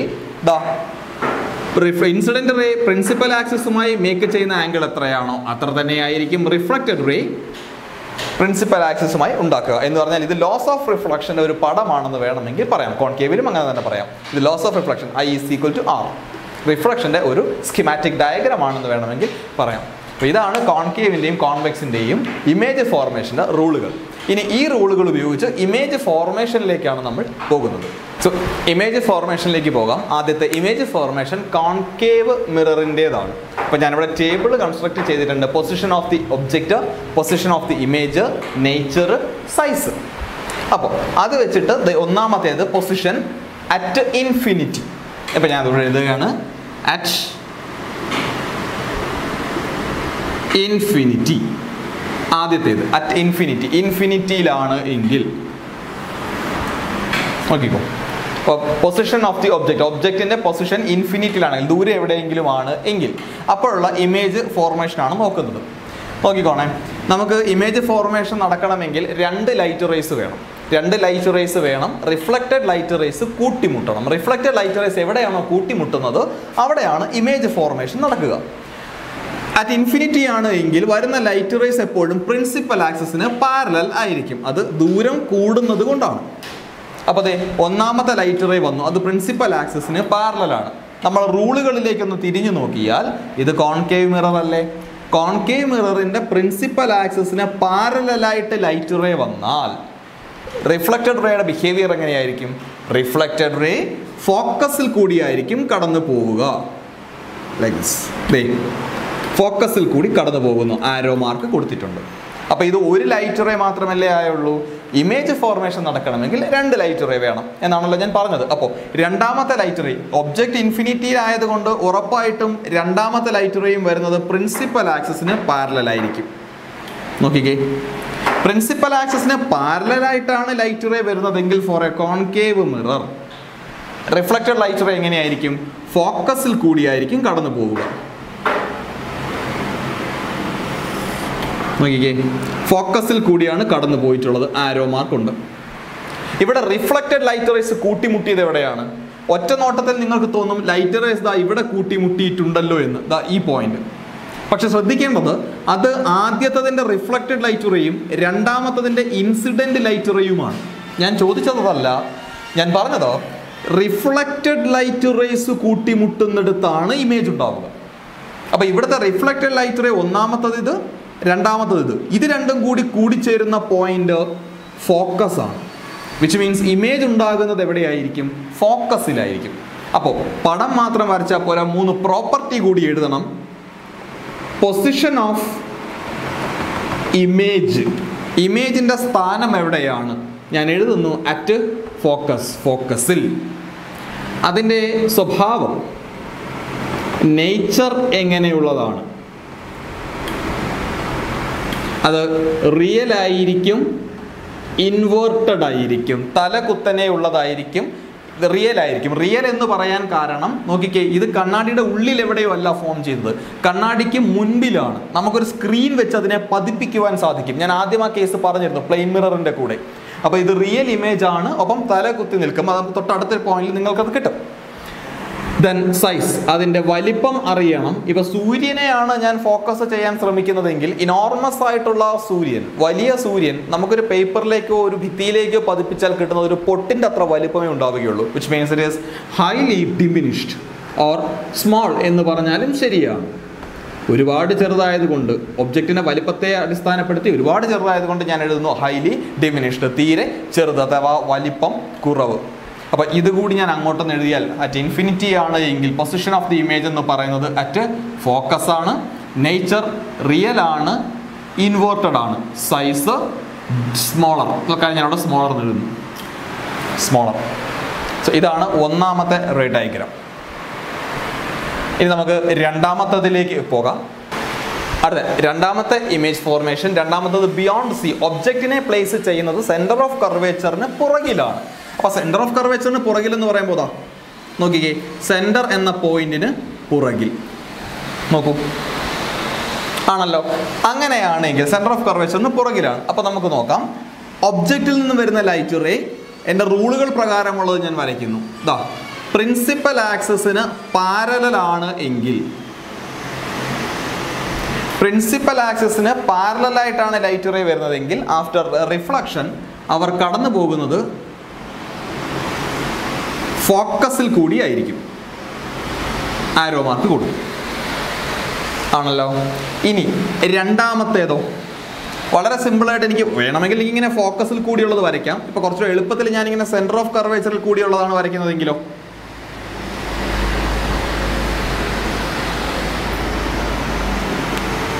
സെൻറ്റർ ഓഫ് കർവേച്ചറിൽ കൂടിയാണ് ലൈറ്റ് റേ വരുന്നതെങ്കിൽ അത് ഉറപ്പായിട്ട് എന്തായിരിക്കും, റിഫ്ലക്റ്റ് ചെയ്ത് സെൻറ്റർ ഓഫ് കർവേച്ചറിൽ കൂടി തന്നെ തിരികെ പോകും. അപ്പോൾ സെയിം പാത്ത് റീട്രേസ് ചെയ്യുന്നു. അപ്പോൾ ഇവിടുത്തെ റിഫ്ലക്റ്റഡ് ലൈറ്റ് റേസ് കൂട്ടിമുട്ടിയത് എവിടെയാണ്? ഒന്നാമത്തതിൻ്റെ റിഫ്ലക്റ്റഡ് ലൈറ്റ് റേ ഇതാ വരുന്നു, രണ്ടാമത്തതിൻ്റെ ഇൻസിഡൻറ്റ് റേയുടെ അതേ പാത്തിലാണ് റിഫ്ലക്റ്റഡ് ലൈറ്റ് റേ. അപ്പോൾ കൂട്ടിമുട്ടുന്ന പോയിന്റ് ഇതല്ലേ?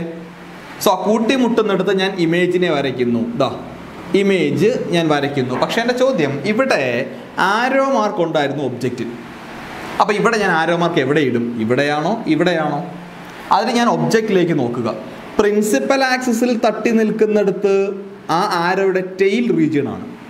സോ പ്രിൻസിപ്പൽ ആക്സിസിൽ തട്ടി നിൽക്കുന്നിടത്ത് ടെയിലാണ്. Light ray കൂടിച്ചേരുന്നിടത്ത് ഹെഡാണ്.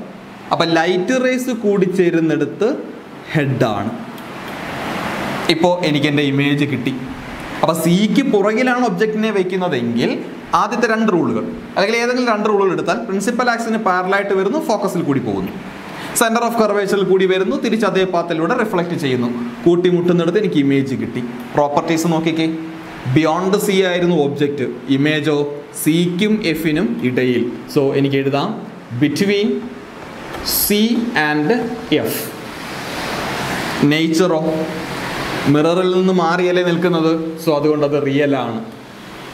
നോക്കിക്കേ, ഒബ്ജക്റ്റ് ഞാൻ നേരെ വെച്ചു, ഒബ്ജക്റ്റ് നേരെ വെച്ചു, എനിക്ക് കിട്ടിയത് അപ്രൈറ്റ് ആയിട്ടുള്ള ഒരു ഒബ്ജക്റ്റ് ആയിരുന്നു. എനിക്ക് കിട്ടിയ ഇമേജോ തലതിരിച്ചാണ്, സോ ഇൻവേർട്ടഡ്. സോ റിയൽ ആണ്, ഇൻവേർട്ടഡ് ആണ്.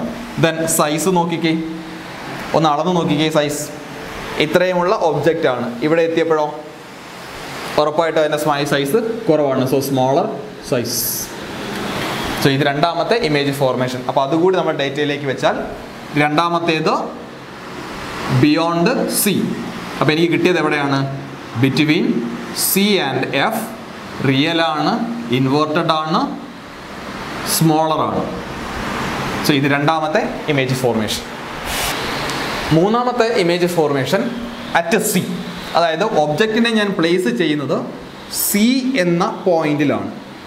ഏറ്റവും പ്രയാസമുള്ള ഒരു ഫിഗറാണിത്. കാരണം നമ്മൾ ബിയോണ്ട് സി എന്ന് പറയുമ്പോൾ സിക്ക് പുറകിൽ ഒരുപാട് പോയിന്റുകളുണ്ട്, നമുക്ക് എവിടെ വേണമെങ്കിലും പ്ലേസ് ചെയ്യാൻ പറ്റും. അതുപോലെ തന്നെ ബിറ്റ്വീൻ സി ആൻഡ് എഫ് എന്ന് പറഞ്ഞാലും ബിറ്റ്വീൻ എഫ് ആൻഡ് പി എന്നൊക്കെ പറഞ്ഞാലും ഇടയ്ക്ക് ഒരുപാട് സ്പേസ് ഉണ്ട്, നമുക്ക് പ്രോബബിലിറ്റി കുറച്ചുകൂടെ കൂടുതലാണ് ഉത്തരം ശരിയായി കിട്ടാൻ. പക്ഷേ അറ്റ് സി എന്ന് പറയുമ്പോൾ അതൊരൊറ്റ പോയിന്റ് മാത്രമേ ഉള്ളൂ. അപ്പോൾ അതുകൊണ്ട് അതിന് സാധ്യത ശ്രദ്ധിച്ച് വരച്ചില്ലെങ്കിൽ ഉത്തരം തെറ്റാനുള്ള സാധ്യത വളരെ കുറവാണ്. നമ്മുടെ സമയം അപഹരിക്കുന്ന ഒരു ക്വസ്റ്റ്യൻ കൂടിയായിരിക്കും അത്. സോ അറ്റ് സിയിലാണ് ഒബ്ജക്റ്റിനെ പ്ലേസ് ചെയ്യുന്നതെങ്കിൽ നമ്മുടെ റൂളുകൾ നോക്കിയാൽ ഓക്കെ, പ്രിൻസിപ്പൽ ആക്സിസിന് പാരലലായിട്ട് വരുന്നു. സോ ആഫ്റ്റർ റിഫ്ലക്ഷൻ അവർ കടന്നു പോകുന്നത് ഫോക്കസിൽ കൂടിയായിരിക്കും.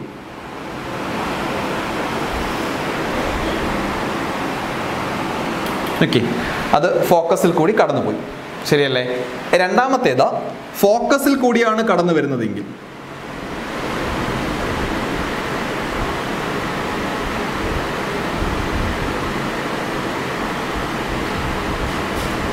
ആഫ്റ്റർ റിഫ്ലക്ഷൻ അത് പ്രിൻസിപ്പൽ ആക്സിസിന് പാരലലായിട്ടാണ് കടന്നു പോകേണ്ടത്. സോ ആരോ മാർക്കുണ്ട്. ഇനി ലൈറ്റ് റേസ് കൂട്ടിമുട്ടിയ പോയിന്റ് നോക്കൂ. അവിടെ ഞാൻ ഇമേജ് വരച്ചാൽ എനിക്ക് കിട്ടുന്നത് എക്സാക്ട്ലി സിയിൽ തന്നെയായിരിക്കും. നോക്കിക്കേ, ഒബ്ജക്റ്റ് ഞാൻ പ്ലേസ് ചെയ്തത് പോയിന്റ് അറ്റ് സി ആണ്, എനിക്ക് ഇമേജ് കിട്ടിയ പോയിന്റും അറ്റ് സി ആണ്. ഞാൻ പറഞ്ഞു ഇത് അല്പം ഒന്ന് ശ്രദ്ധിച്ച് വരയ്ക്കണം, പെട്ടെന്ന് വരച്ചാൽ കിട്ടുന്ന ഒന്നായിരിക്കില്ല. ഇനി ഇതിൻ്റെ പൊസിഷൻസ് നോക്കിയാൽ പ്രോപ്പർട്ടീസ് നോക്കിയാൽ ഒന്നാമത്തേതിൽ പൊസിഷൻ ഓഫ് ദി ഇമേജ്. അപ്പോൾ ഒബ്ജക്റ്റ് അറ്റ് സിയിലാണ്, എനിക്ക് കിട്ടിയ ഇമേജ് എവിടെ തന്നെയാണ്? അറ്റ് സി ആണല്ലോ. രണ്ടാമത്തേത് നേച്ചർ, ഇതിൻ്റെ സ്വഭാവം നോക്കിക്കഴിഞ്ഞാൽ മിററിൽ നിന്ന് ഒരുപാട് മാറിയാണ്, അപ്പോൾ എനിക്ക് റിയൽ എന്ന് കിട്ടും. തല തിരിഞ്ഞിരിക്കുന്നത് കൊണ്ട് എനിക്കതിനെ ഇൻവേർട്ടഡ് എന്ന് വിളിക്കാം.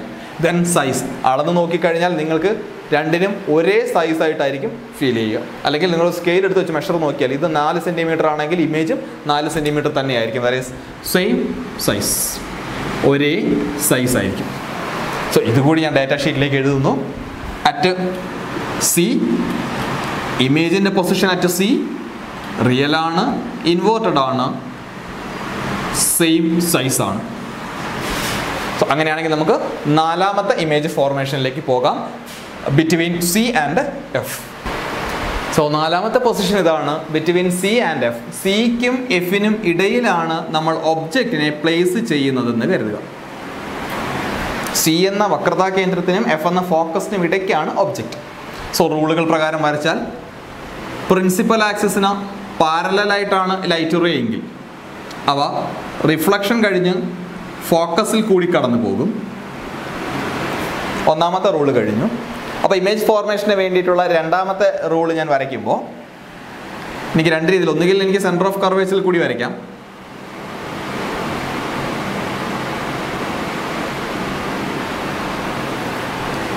ഓക്കെ.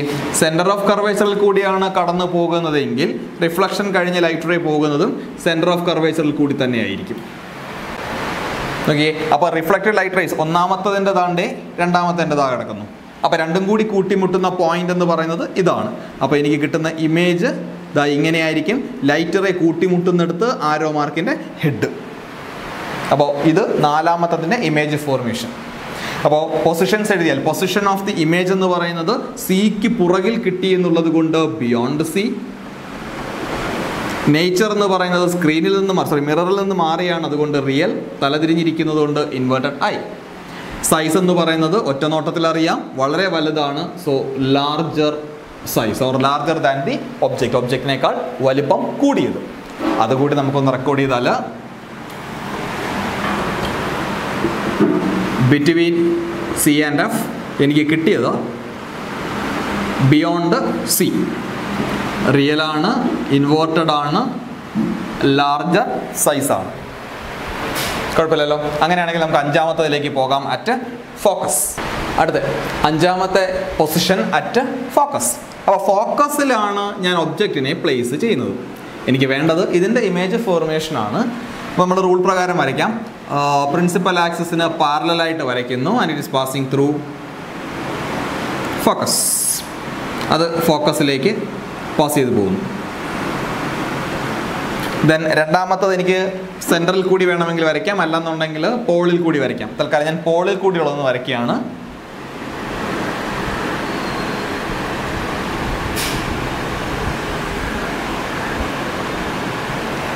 ഓക്കെ, നമ്മളിങ്ങനെ പോളിൽ കൂടി വരയ്ക്കുമ്പോൾ, അല്ലെങ്കിൽ നമ്മൾ ഇനിയിപ്പം സെൻറ്റർ ഓഫ് കർവേഴ്സിൽ കൂടി വരച്ചാൽ നമുക്ക് കിട്ടുന്നത് ഏകദേശം ഇതുപോലെ ആയിരിക്കും. അതായത് റിഫ്ലക്റ്റഡ് ലൈറ്റ് റേസ് പാരലലായി പോകുന്നതായിട്ടായിരിക്കും നമുക്ക് കിട്ടുക. വിച്ച് മീൻസ് ഇമേജ് ഫോം ചെയ്യുന്നത് ഒരു പക്ഷേ ഇൻഫിനിറ്റിയിലായിരിക്കാം. അല്ലെങ്കിൽ എനിക്ക് വളരെ സിമ്പിളായിട്ട് ഇവിടെ ഇമേജ് നമുക്കിപ്പോൾ കിട്ടിയില്ലല്ലോ, നമുക്ക് എക്സിബിറ്റ് ആകുന്ന തരത്തിൽ നമുക്ക് എവിടെയും റെക്കോർഡ് ചെയ്യത്തക്ക തരത്തിൽ നമുക്ക് കിട്ടുന്നില്ല, നമുക്ക് എവിഡൻ്റ് അല്ല. അതുകൊണ്ട് എനിക്ക് വേണമെങ്കിൽ വളരെ സിമ്പിളായിട്ട് ഇവിടെ നോ ഇമേജ് ഫോർമേഷൻ എന്ന് പറഞ്ഞങ്ങ് നിർത്തിയാലും മതി. അല്ലെങ്കിൽ എനിക്ക് പറയാം ഇത് ഇൻഫിനിറ്റിയിൽ ഫോം ചെയ്യുന്നു എന്നുള്ളത്. അതെന്തുകൊണ്ടാണെന്ന് ചോദിച്ചാൽ ഈ ബോക്സിലേക്ക് ഒന്ന് നോക്കിക്കേ. ഇവിടെ ബിയോണ്ട് സി, ഒബ്ജക്റ്റ് സിക്ക് പുറകിൽ വെച്ചപ്പോൾ എനിക്ക് കിട്ടിയ image between C and F ആണ്. ശരിയല്ലേ? അതുപോലെ തന്നെ ബിറ്റ്വീൻ സി ആൻഡ് എഫ് ഒബ്ജക്റ്റിനെ പ്ലേസ് ചെയ്തപ്പോൾ എനിക്ക് കിട്ടിയത് ബിയോണ്ട് സി ആണ്. ശരിയല്ലേ? ദെൻ അറ്റ് സിയിൽ അറ്റ് സി തന്നെ. അങ്ങനെയാണെങ്കിൽ ഇൻഫിനിറ്റിയിൽ വെച്ചപ്പോൾ ഫോക്കസിലാണ് ഇമേജ് കിട്ടിയതെങ്കിൽ, ഫോക്കസിലാണ് ഒബ്ജക്റ്റ് വെക്കുന്നതെങ്കിൽ ഉറപ്പായിട്ടും ഇമേജ് അവിടെ കിട്ടണം, ഇൻഫിനിറ്റിയിലായിരിക്കണം.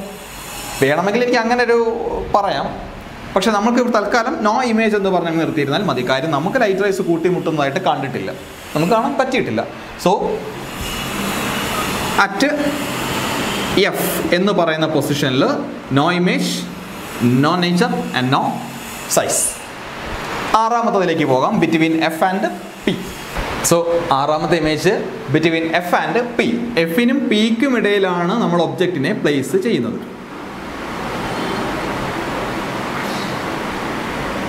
ഓക്കെ, എഫിനും പിക്കും ഇടയിൽ ഒന്നാമത്തെ റൂൾ പ്രകാരം നമ്മൾ വരയ്ക്കുന്നു. പ്രിൻസിപ്പൽ ആക്സിസിന് പാരലലായിട്ടാണ് വരയ്ക്കുന്നതെങ്കിൽ അത് പാസ് ചെയ്യുന്നത് ആഫ്റ്റർ റിഫ്ലക്ഷൻ, അത് പാസ് ചെയ്യുന്നത്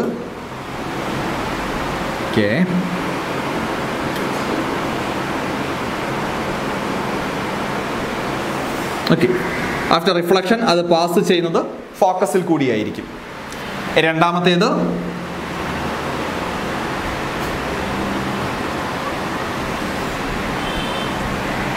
ഇവിടെ നോക്കിക്കേ, ഈ ലൈറ്റ് റേസ് രണ്ടും ഇങ്ങോട്ട് പോകും തോറും അത് അകന്നകന്നകന്നകന്ന് പോവല്ലേ. നോക്കൂ, ഈ രണ്ട് ലൈറ്റ് റേസും ഡൈവേർജ് ചെയ്ത് അകന്നകന്നകന്നകന്ന് പോവുകയാണ്. ഈ ഭാഗത്തേക്ക് അത് അകന്നകന്ന് പോകുന്നു എന്ന് പറഞ്ഞാൽ അതിൻ്റെ അർത്ഥം എന്താ? ഈ ഭാഗത്തേക്ക് വരുമ്പോൾ അത് എവിടെയെങ്കിലും കൂടിച്ചേരും എന്നല്ലേ. സോ മിററിൻ്റെ പുറകിലേക്ക് ഞാൻ ഇതിൻ്റെ എക്സ്റ്റെൻഡ് ചെയ്യുന്നു.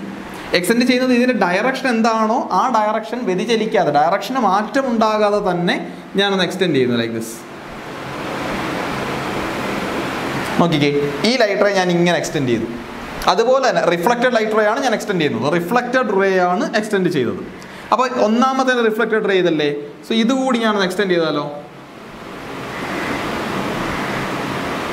നോക്കിക്കേ, ഈ എക്സ്റ്റെൻഡ് ചെയ്ത ലൈറ്റ് റേസ് കൂട്ടിമുട്ടുന്നതായിട്ട് കണ്ടു. ആ കൂട്ടിമുട്ടുന്നിടത്താണ് എനിക്ക് ഇമേജ് ഉള്ളത്. ദേ ഇങ്ങനെ മിററിൻ്റെ പുറകിലാണ് എനിക്ക് ഇമേജ് കിട്ടിയത്. അങ്ങനെ ഇമേജ് കിട്ടിയാൽ പിന്നെ ഞാനതിനെ വിളിക്കുന്ന പേര് വെർച്വൽ ഇമേജ് എന്നായിരിക്കും. അത് മിററിൻ്റെ ഉള്ളിൽ തന്നെ ഫോം ചെയ്ത ഇമേജാണ്. So position of the image ചോദിച്ചാൽ ഞാൻ എഴുതും ബിഹൈൻഡ് മിറർ, മിററിന് പുറകിൽ. Nature is virtual and erect. നോക്കിക്കേ, ഞാൻ വെച്ചിരിക്കുന്ന ഒബ്ജക്റ്റ് എങ്ങനെയാണ് അതുപോലെ തന്നെയല്ലേ എനിക്ക് ഇമേജും കിട്ടിയിരിക്കുന്നത്. ആൻഡ് ദ സൈസ് ഇവിടെ ചെറുതാണ്, ഇവിടെ വലുതാണ്. So larger in size. So അത് എഴുതിയാൽ ബിറ്റ്വീൻ എഫ് ആൻഡ് പി എനിക്ക് കിട്ടിയത് ബിഹൈൻഡ് മിറർ, വെർച്വൽ ആണ്, ഇറക്റ്റ് ആണ്, ലാർജർ. ആൻഡ് ഇത് വളരെ ഇമ്പോർട്ടൻ്റ് ആയിട്ടുള്ളൊരു ഫിഗറാണ്, നമുക്ക് പ്രോബ്ലം ചെയ്യുന്നതിൽ ഉൾപ്പെടെ ആവശ്യമാണ്. വേറൊന്നുമല്ല, കോൺകേവ് മിററിൽ വെർച്വൽ ഇമേജ് കിട്ടുന്ന ഏക പൊസിഷനാണ് between F and P. കോൺകേവിൽ virtual image കിട്ടുന്ന ഏക പൊസിഷനാണ്. ഒരു സ്ഫെറിക്കൽ മിററിൽ കോൺകേവ് മിററാണ് റിയൽ ഇമേജസ് ഉണ്ടാക്കാറുള്ളത്. അതേ മിറർ തന്നെ വെർച്വൽ ഇമേജ് ഉണ്ടാക്കുന്ന ഏക position between F and P ആണ്. സോ ഇതാണ് കോൺകേവിൻ്റെ ഇമേജ് ഫോർമേഷൻ. ഇനി നമുക്ക് കോൺവെക്സിൻ്റെ കാര്യം നോക്കാം. ശരി, അപ്പോൾ കോൺവെക്സിൻ്റെ കേസിൽ അറ്റ് ഇൻഫിനിറ്റി എന്ന പൊസിഷനാണ് നമ്മൾ ആദ്യം നോക്കുന്നത്. നോക്കിക്കേ, ഇതൊരു കോൺവെക്സ് മിററാണ്. പോളുണ്ട്, പ്രിൻസിപ്പൽ ആക്സിസ് ഉണ്ട്, ഫോക്കസ്, സെൻറ്റർ ഓഫ് കർവേച്ചർ ഒക്കെ നമ്മൾ മാർക്ക് ചെയ്തിട്ടുണ്ട്. ഒബ്ജക്റ്റ് ഇൻഫിനിറ്റിയിലാണ് എങ്കിൽ സൂര്യനെ പോലെ വരുന്ന ലൈറ്റ് റേസ് പ്രിൻസിപ്പൽ ആക്സിസിന് പാരലലായിരിക്കും. ആണല്ലോ. അങ്ങനെ പ്രിൻസിപ്പൽ ആക്സിസിന് പാരലലായിട്ടാണ് ലൈറ്റ് റേസ് വരുന്നതെങ്കിൽ ഉറപ്പായിട്ടും നമ്മൾ പഠിച്ചിട്ടുള്ള കോൺവെക്സിൻ്റെ റൂള് പ്രകാരം അത് ഫോക്കസിൽ നിന്നും ഡൈവേർജ് ചെയ്ത് പോകുന്നതായിട്ടായിരിക്കും. Like this.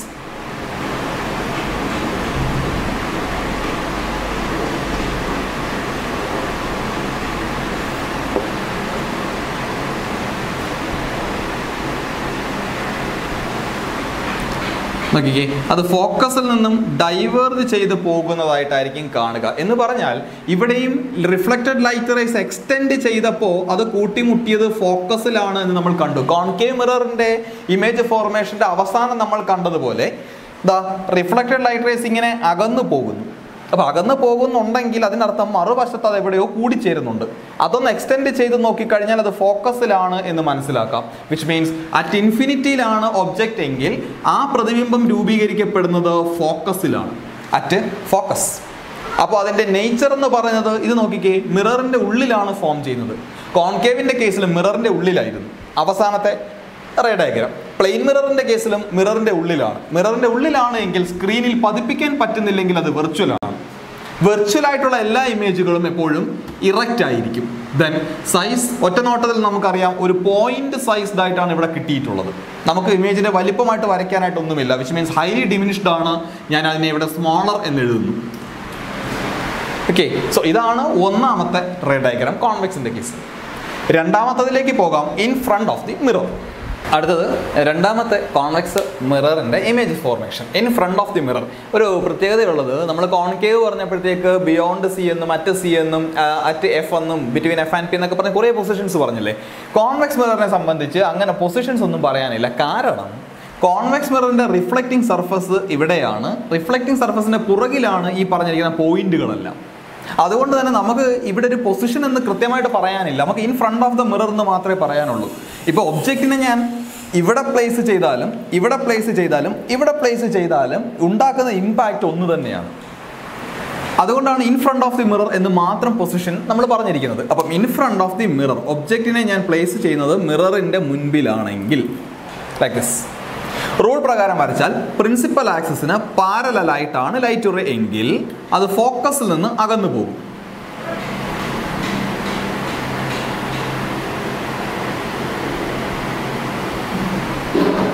നോക്കിക്കേ, അത് ഫോക്കസിൽ നിന്ന് അകന്നു പോകും ഇങ്ങനെ. അപ്പോൾ ഒന്നാമത്തെ റൂൾ ആയിട്ടുണ്ട്. ഇനി രണ്ടാമത്തേത് പോൾ. പോളിൽ ഡയറക്റ്റായിട്ട് ഇൻസിഡൻ്റ് ആകുന്നുണ്ട് എങ്കിൽ ഈ സെയിം ആംഗിൾ വെച്ചുകൊണ്ടായിരിക്കും റിഫ്ലക്ഷൻ നടക്കുക.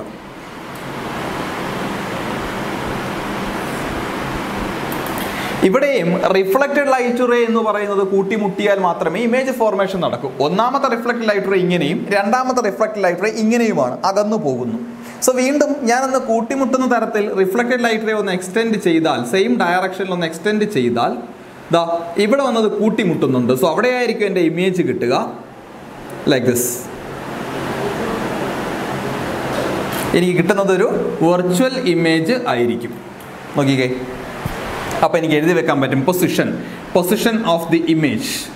ഇമേജിൻ്റെ പൊസിഷൻ എന്ന് പറയുന്നത് ബിറ്റ്വീൻ എഫ് ആൻഡ് പി. എഫിനും പിക്കും ഇടയിലാണ് ഇമേജിൻ്റെ പൊസിഷൻ. നേച്ചർ. അതിൻ്റെ നേച്ചർ മിററിന് പുറകുവശത്താണ്. സോ വെർച്വൽ ആണ്, ഇറക്റ്റ് ആണ്.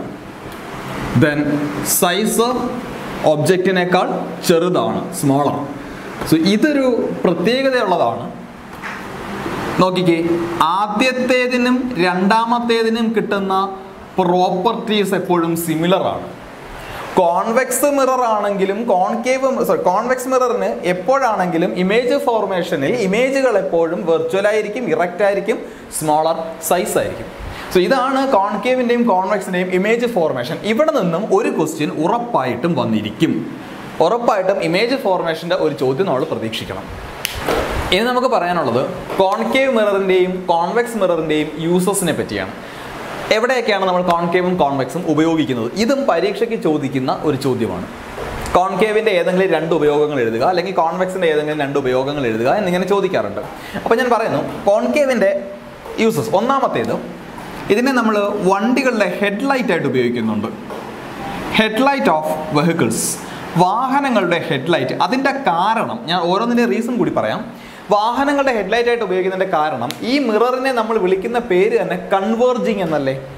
അപ്പം ഈ ലൈറ്റ് റേ ബീമിനെ, പ്രകാശത്തിൻ്റെ ബീമിനെ കൺവേർജ് ചെയ്യുക, കേന്ദ്രീകരിക്കുക, കൂടുതൽ ദൂരം ആ ഇൻറ്റൻസിറ്റി ഓഫ് ലൈറ്റിനെ കൺവേർജ് ചെയ്യിക്കുക എന്നുള്ള ഉദ്ദേശത്തിലാണ് കോൺകേവ് മിറർ നമ്മൾ ഉപയോഗിക്കുന്നത് ഹെഡ്ലൈറ്റ്, വണ്ടികളുടെ ഹെഡ്ലൈറ്റായിട്ടും. രണ്ടാമത്തേത്,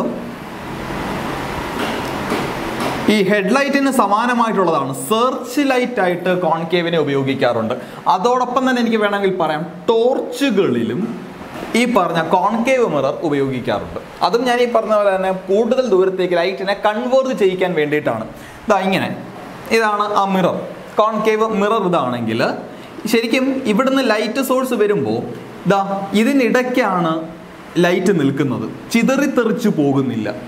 ലൈറ്റ് കൃത്യമായും ഇതിൻ്റെ ബൗണ്ടറിക്കുള്ളിൽ തന്നെ നിൽക്കുന്നുണ്ട്. അപ്പോൾ ആ ഒരു പ്രോപ്പർട്ടി ഉള്ളത് കൊണ്ടാണ് കോൺകേവിനെ ഉപയോഗിക്കുന്നത്. മറിച്ച് കോൺവെക്സ് ആയിരുന്നെങ്കിലോ 4 വശത്തേക്കും ഇത് ചിതറിത്തെറിച്ചു പോകും. ഇത്രയും സ്പേസ് ഉണ്ട്.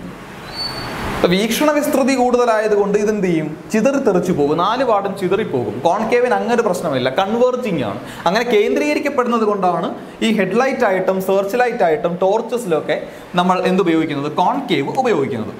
അടുത്തത്, മൂന്നാമത്തേത്, ഷേവിംഗ് മിററായി ഉപയോഗിക്കുന്നുണ്ട്. ഷേവിംഗ് മിറർ, അതായത് ഇപ്പോൾ നമ്മൾ ഷേവ് ചെയ്യാനായിട്ട് കണ്ണാടിയുടെ മുമ്പിൽ പോയി നിൽക്കുന്നു. ഞാൻ ഉറപ്പിച്ച് പറയുന്നു, അപ്പോൾ നിങ്ങൾ വിചാരിക്കും പ്ലെയിൻ മിറർ അല്ലേ സാറേ എന്ന്. അല്ല, ഷേവിംഗ് മിറർ ഈ വട്ടത്തിരിക്കുന്ന ഒരു കണ്ണാടിയുണ്ട്. അപ്പോൾ അതിൻ്റെ പ്രത്യേകത, ഈ കോൺകേവ് മിററിൻ്റെ അവസാനത്തെ ഒരു ഇമേജ് ഡയഗ്രം നമ്മൾ പഠിച്ചില്ലേ, വെർച്വൽ ആൻഡ് ഡിറക്റ്റ് ഇമേജ് കിട്ടുന്നത് ബിറ്റ്വീൻ F and P, അതാണ് ഷേവിംഗ് മിററായിട്ട് ഉപയോഗിക്കുന്നത്. അതായത് അതിൻ്റെ ഫോക്കൽ ലെങ്ത് ഒരുപാട് കൂടുതലായിരിക്കും. ഇപ്പം നമ്മൾ പോയി ആ മിററിന് മുൻപിൽ നിൽക്കുമ്പോൾ നമ്മളാണല്ലോ object, between F and P എന്ന് പറയുന്ന പൊസിഷൻ ആയിരിക്കും ഉണ്ടാവുക. മോർ ദാൻ ഒരു 1 മീറ്റർ ആയിരിക്കും അതിൻ്റെ ഫോക്കൽ ലെങ്ത്. അല്ലാന്നുണ്ടെങ്കിൽ ചിലപ്പോൾ 2 മീറ്റർ അല്ലെങ്കിൽ ചിലപ്പോൾ 5 മീറ്റർ ആയിരിക്കും. അപ്പം നമ്മൾ പോയി നിൽക്കുമ്പോഴത്തേക്ക് എന്ത് പറ്റും? വെർച്വൽ ആൻഡ് ഇറക്റ്റ് ആയിട്ടുള്ള വലിയ ലാർജർ ആയിട്ടുള്ള ഒരു ഇമേജ് ആ കണ്ണാടിയുടെ ഉള്ളിലുണ്ടാകും. അപ്പോൾ നമ്മൾ ഷേവ് ചെയ്യുന്ന സമയത്ത് മുറിയാതിരിക്കാൻ അല്ലെങ്കിൽ കൃത്യമായിട്ട് നമുക്ക് ഷേവ് ചെയ്യാനായിട്ട് ആ വെർച്വൽ ആൻഡ് ഇറക്റ്റ് ഇമേജ് നമ്മളെ സഹായിക്കും. അതുകൊണ്ട് ഷേവിംഗ് മിററായിട്ട് ഉപയോഗിക്കുന്നത് കോൺകേവ് ആണ്. അടുത്തത്, ഇതേ പ്രിൻസിപ്പിൾ തന്നെ ഉപയോഗിക്കുന്ന മറ്റൊരിടമാണ് മേക്കപ്പ് മിറർ. ആർട്ടിസ്റ്റുകളും മറ്റുമൊക്കെ മേക്കപ്പ് ചെയ്യാനായിട്ട് പോയിരിക്കുമ്പോൾ അവരുടെ കയ്യിൽ ഒരു വട്ട കണ്ണാടി കൊടുക്കുന്ന കണ്ടിട്ടില്ലേ? അപ്പോൾ അവർ ഈ കണ്ണാടി നോക്കിയിട്ട് ഇങ്ങനെ മേക്കപ്പ് ചെയ്യും. അതും ഇത് തന്നെയാണ്, വെർച്വൽ ആൻഡ് ഇറക്റ്റ് ഇമേജ് ആണ് ഉണ്ടാക്കുന്നത്. അതിൻ്റെയും ഫോക്കൽ ലെങ്ത് ഒരുപാട് കൂടുതലാണ്. ഇപ്പോൾ നമ്മൾ ആ കണ്ണാടിയുടെ അടുത്ത് വന്ന് നിൽക്കുമ്പോൾ ഓട്ടോമാറ്റിക്കലി ഒബ്ജക്റ്റ് എന്ന് പറയുന്നത് ബിറ്റ്വീൻ F and P എന്ന പൊസിഷനിലാകും. ദെൻ വെർച്വൽ ആൻഡ് ഇറക്റ്റ് ആയിട്ടുള്ള ലാർജർ ആയിട്ടുള്ള ഒരു ഇമേജ് അവിടെ കിട്ടുമ്പോൾ നമുക്ക് കൃത്യമായിട്ട് നമ്മുടെ മുഖത്തെ മേക്കപ്പ് ചെയ്യാൻ സാധിക്കും. ഈ ഷേവിംഗ് മിററിൻ്റെ അതേ പ്രിൻസിപ്പിളാണ്. ഇതേ പ്രിൻസിപ്പിൾ ഉപയോഗിക്കുന്ന മറ്റൊരിടമാണ് ഡെന്റിസ്റ്റുകൾ ഉപയോഗിക്കുന്നത്, യൂസ്ഡ് ബൈ ഡെന്റിസ്റ്റ്. നമ്മുടെ പല്ലിൽ എന്തെങ്കിലും കേടുപാടുകളുണ്ടെങ്കിൽ അത് തീർക്കുവാൻ വേണ്ടിയിട്ട് കോൺകേവ് മിറർ ഉപയോഗിക്കുമ്പോൾ അവിടെയും ഇത് തന്നെയാണ്, വെർച്വൽ ആൻഡ് ഇറക്റ്റ് ആയിരിക്കും, ലാർജർ ആയിരിക്കും. സോ അത് കോൺകേവ് മിറർ ഉപയോഗിക്കുന്ന മറ്റൊരു ഇൻസിഡൻറ്റ്. ദെൻ ഇത്രയൊക്കെയാണ് സാധാരണ കോൺകേവ് ഉപയോഗിക്കുന്നത്. ഇനി ഒരെണ്ണം കൂടി പറഞ്ഞുതരാം. സോളാർ ഫർണസസ്, അതായത് നമ്മുടെ സോളാർ കുക്കറുകളില്ലേ, സോളാർ കുക്കറുകളിൽ ലൈറ്റ് റേസിനെ കൺവേർട്ട് ചെയ്ത് ട്രാപ്പ് ചെയ്യാൻ, ലൈറ്റ് റേസിനെ മാക്സിമം അതിൻ്റെ ഉള്ളിൽ തന്നെ കൺവേർട്ട് ചെയ്യിക്കാനായിട്ട് ഉപയോഗിക്കുന്നത് ഈ പറഞ്ഞ കോൺകേവ് മിററാണ്. സോ കോൺകേവ് മിറർ ഏറ്റവും പ്രധാനമായിട്ട് ഉപയോഗിക്കുന്ന ഇത്രയും സിറ്റുവേഷനിലാണ് ഞാൻ പറഞ്ഞു. ഹെഡ്ലൈറ്റ് ആയിട്ടും സെർച്ച് ലൈറ്റ് ആയിട്ടും ടോർച്ചസിൽ നമ്മൾ ഉപയോഗിക്കുന്നതിൻ്റെ കാരണം ലൈറ്റ് റേസിനെ കൺവേർട്ട് ചെയ്യിപ്പിക്കുക എന്നുള്ള പ്രോപ്പർട്ടീസ് വെച്ചിട്ടാണ്. അതേ പ്രോപ്പർട്ടി തന്നെയാണ് സോളാർ കുക്കർ അല്ലെങ്കിൽ സോളാർ ഫർണസിലും നമ്മൾ പ്രയോജനപ്പെടുത്തുന്നത്. ഇനി ഷേവിംഗ് മിററും മേക്കപ്പ് മിററും ഡെന്റിസ്റ്റുകൾ യൂസ് ചെയ്യുന്നതുമായ പ്രിൻസിപ്പിൾ എന്ന് പറയുന്നത് കോൺകേവ് മിററിൻ്റെ വെർച്വൽ ഇമേജ് ഫോർമേഷൻ എന്ന പ്രിൻസിപ്പിളാണ്. ആ വെർച്വൽ ആൻഡ് ഇറക്റ്റ് ഇമേജ് ആയിരിക്കും, അതിൻ്റെ ഫോക്കൽ ലെങ്ത് ഒരുപാട് കൂടുതലുമായിരിക്കും. സോ നമ്മൾ പോയി നിൽക്കുമ്പോൾ ഒബ്ജക്റ്റ് എന്ന് പറയുന്നത് ബിറ്റ്വീൻ F and P എന്ന പൊസിഷൻ അക്വയർഡ് ആവുകയും virtual and erect and larger image formed ആവുകയും ചെയ്യും. സോ ഇതാണ് കോൺകേവിൻ്റെ യൂസസ്. കോൺവെക്സിന്റെ യൂസസിലേക്ക് പോയാൽ കോൺവെക്സ് സാധാരണ ഉപയോഗിക്കുന്നത് ഒന്ന് rear view mirror of vehicles. വെഹിക്കിളുടെ rear view mirror, നമ്മൾ നിൽക്കുന്ന ആ കണ്ണാടി, അതായത് വണ്ടിയുടെ കണ്ണാടി, നമ്മൾ പുറകിൽ വരുന്ന വാഹനങ്ങൾ ഉണ്ടോ എന്ന് അറിയാൻ വേണ്ടി ഉപയോഗിക്കുന്ന മിറർ, റിയർ വ്യൂ മിറർ. എന്തുകൊണ്ട് കോൺവെക്സ് റിയർ വ്യൂ ആയിട്ട് ഉപയോഗിക്കുന്നു എന്ന് ചോദിച്ചാൽ, ഒന്ന് virtual and erect image form ചെയ്യുന്നു എന്നുള്ളത് കൊണ്ടാണ്. അതിൻ്റെ പ്രത്യേകത, ഇപ്പം നമ്മൾ വണ്ടി ഓടിച്ച് മുമ്പോട്ട് പോകുമ്പോൾ കണ്ണാടിയിലേക്ക് നോക്കുന്നു. റിയൽ ആൻഡ് ഇൻവേർട്ടഡ് ആണെങ്കിൽ മറ്റൊരു സ്ക്രീൻ വേണ്ടി വരും നമുക്ക് ആ ബാക്കിലുള്ള മിററിനെ ബാക്കിലുള്ള ഒബ്ജക്റ്റിനെ പതിപ്പിക്കുവാനായിട്ട്. ഇമേജ് ഫോർമേഷൻ മറ്റൊരു സ്ക്രീനിൻ്റെ സഹായം നമുക്ക് ആവശ്യമായിട്ട് വരും. എന്നാൽ വെർച്വൽ ഇമേജ് ഫോം ചെയ്യുന്ന ഒരു മിറർ ആണെങ്കിൽ ആ പ്രശ്നമില്ല. അങ്ങനെയാണെങ്കിൽ നമുക്ക് പറയാവുന്നേ ഉള്ളൂ, സാർ ഒരു പ്ലെയിൻ മിറർ ഉപയോഗിച്ചാലോ അല്ലെങ്കിൽ കോൺകേവിൻ്റെ ഈ ഒരു പ്രിൻസിപ്പിൾ ഉപയോഗിച്ചാൽ ഇത് പോസിബിൾ ആകില്ലേ എന്ന്. പറ്റില്ല. കാരണം കോൺകേവ് ആണ് ഉപയോഗിക്കുന്നതെങ്കിൽ കോൺകേവിൽ വലുതായിട്ടായിരിക്കും കാണുക. ഇപ്പം നമ്മുടെ ഉദാഹരണത്തിന് നമ്മുടെ പുറകിൽ വരുന്ന ഒരു ബസ് ആണെങ്കിലും ഓൾറെഡി ബസ് ഒരു വലിപ്പമുള്ള ഒബ്ജക്റ്റ് ആണ്, അതിനേക്കാൾ വലുതായിട്ടായിരിക്കും നമ്മളതിൽ കാണുക. അപ്പോൾ ചിലപ്പോൾ കണ്ണാടിയിൽ ചിലപ്പോൾ അത് ഉൾക്കൊണ്ടു എന്ന് വരത്തില്ല. അപ്പോൾ നമുക്കത് ബുദ്ധിമുട്ടായിരിക്കും. ആ അകലമൊന്നും കൃത്യമായിട്ട് മാനിപ്പുലേറ്റ് ചെയ്യാനോ അല്ലെങ്കിൽ അതനുസരിച്ച് വണ്ടി ഓടിക്കാനോ നമുക്ക് പറ്റിയെന്ന് വരില്ല. ഇനി പ്ലെയിൻ മിറർ ഉപയോഗിച്ചാലുള്ള പ്രശ്നം, പ്ലെയിൻ മിറർ പാരലലായിട്ട് ലൈറ്റ് റേസിനെ റിഫ്ലക്റ്റ് ചെയ്യും. അപ്പോൾ നമ്മുടെ കാഴ്ചയെ അത് തടസ്സപ്പെടുത്തും. അപ്പോൾ അതുകൊണ്ടാണ് പ്ലെയിൻ മിറർ ഉപയോഗിക്കാത്തത്. കോൺവെക്സ് മിറർ ഉപയോഗിക്കുന്നതിൻ്റെ കാരണം, ഒന്ന് വെർച്വൽ ആൻഡ് ഇറക്റ്റ് ഇമേജ് ഉണ്ടാക്കുന്നു എന്നുള്ളത്, രണ്ട് ഡിമിനിഷ്ഡ് സൈസിലാണ് ആ ഇമേജസ് ഉണ്ടാകുന്നത്, വളരെ ചെറിയ അളവിലാണ് ഉണ്ടാകുന്നത്. ഒന്ന് ആലോചിച്ച് നോക്കിയേ, ഈ വണ്ടികളുടെ തന്നെ റിയർ വ്യൂ മിററിൽ നമ്മൾ മുഖം നോക്കുമ്പോൾ, ശരിയല്ല, ആ മിററിൻ്റെ സൈസ് ഓൾറെഡി ചെറുതാണ്, പക്ഷെ നമ്മൾ പോയി മുഖം നോക്കുമ്പോൾ നമ്മുടെ എൻറ്റയർ ഫേസ് അല്ലെങ്കിൽ ഈ പറഞ്ഞ ഹെഡ് എന്ന് പറയുന്ന മുഴുവൻ ആ മിററിനകത്ത് നമുക്ക് കാണാൻ സാധിക്കും. നമ്മുടെ ആക്ച്വൽ വലിപ്പമുള്ള മുഖമാണോ അതിൽ കാണുന്നത്? അല്ല, വളരെ ചെറുതായിട്ടായിരിക്കും. അപ്പോൾ പൂർണ്ണമായി ഉൾക്കൊള്ളുന്നു എന്നുള്ളത് കൊണ്ടുകൂടിയാണ് നമ്മൾ കോൺവെക്സ് ഉപയോഗിക്കുന്നത്. രണ്ടാമത്, it is used in traffics. അത് നിങ്ങളിൽ പലരും കണ്ടു കാണും. ഈ ബെൻഡിങ് ഉള്ള അല്ലെങ്കിൽ വളവുള്ള റോഡുകളിൽ ഈ കോൺവെക്സ് മിറർ കൊണ്ടുവയ്ക്കാറുണ്ട്. ഇങ്ങനൊരു റോഡ് ഉണ്ടോ എങ്കിൽ, ഇപ്പം ഇവിടുന്ന് വരുന്ന ഒരു വാഹനത്തിന് ഇവിടുന്ന് വരുന്നൊരു വണ്ടിയെ കാണാൻ പറ്റില്ല, ശരിയല്ലേ? അപ്പോൾ ആക്സിഡൻസ് ഉണ്ടാകാനുള്ള സാധ്യതയുണ്ട്. അപ്പോൾ എന്ത് ചെയ്യും? ഇവിടെ ഈ കോൺവെക്സ് മിറർ കൊണ്ടുവയ്ക്കും. അപ്പോൾ ഇവിടുന്ന് വരുന്ന ഒബ്ജക്റ്റിന് ഈ ഇരിക്കുന്ന ഡ്രൈവർക്ക് ഈ കണ്ണാടിയിൽ നോക്കുമ്പോൾ ഇവിടുന്ന് വരുന്ന വണ്ടിയെ കാണാം. അതുപോലെ തന്നെ ഇവിടുന്ന് വരുന്ന ഡ്രൈവർക്ക് ഇവിടുന്നുള്ള വണ്ടിയെയും കാണാൻ പറ്റും. അപ്പോൾ രണ്ടുപേർക്കും പരസ്പരം അത് മനസ്സിലാക്കി ഡ്രൈവ് ചെയ്യാനായിട്ട് പറ്റും. ഇങ്ങനെ ട്രാഫിക്കുകളിലും എന്തുപയോഗിക്കുന്നുണ്ട്? കോൺവെക്സ് മിറർ ഉപയോഗിക്കുന്നുണ്ട്. സോ ഇതാണ് കോൺകേവ് മിററിൻ്റെയും കോൺവെക്സ് മിററിൻ്റെയും യൂസസ്. ഇതും എക്സാമിന് ചോദിക്കും. അടുത്തത് ഈ ചാപ്റ്ററിലെ ഏറ്റവും പ്രധാനപ്പെട്ട പോയിന്റാണ് മിറർ ഇക്വേഷൻ. അപ്പോൾ ഇവിടെ ഞാൻ വരച്ചിരിക്കുന്നത് കോൺകേവ് മിററാണ്. കോൺകേവ് മിററിൽ ഒബ്ജക്റ്റിനെ ഞാൻ OB കൊണ്ടും ഇമേജിനെ IM കൊണ്ടും ഞാൻ റെപ്രസെൻറ്റ് ചെയ്തിട്ടുണ്ട്. ഞാനിവിടെ ഈ റേ ഒന്നും വരയ്ക്കാത്തതിൻ്റെ കാര്യം ശരിക്കും അത് കുറച്ചുകൂടെ കൺഫ്യൂഷനായി പോകും. അപ്പോൾ അത് ഒഴിവാക്കാനായിട്ട് തൽക്കാലം ഒബ്ജക്റ്റും ഇമേജും മാത്രം ഞാൻ വരച്ചു. ഒബ്ജക്റ്റ് എന്ന് പറയുന്നത് നോക്കിക്കേ, ബിയോണ്ട് C ആണ്.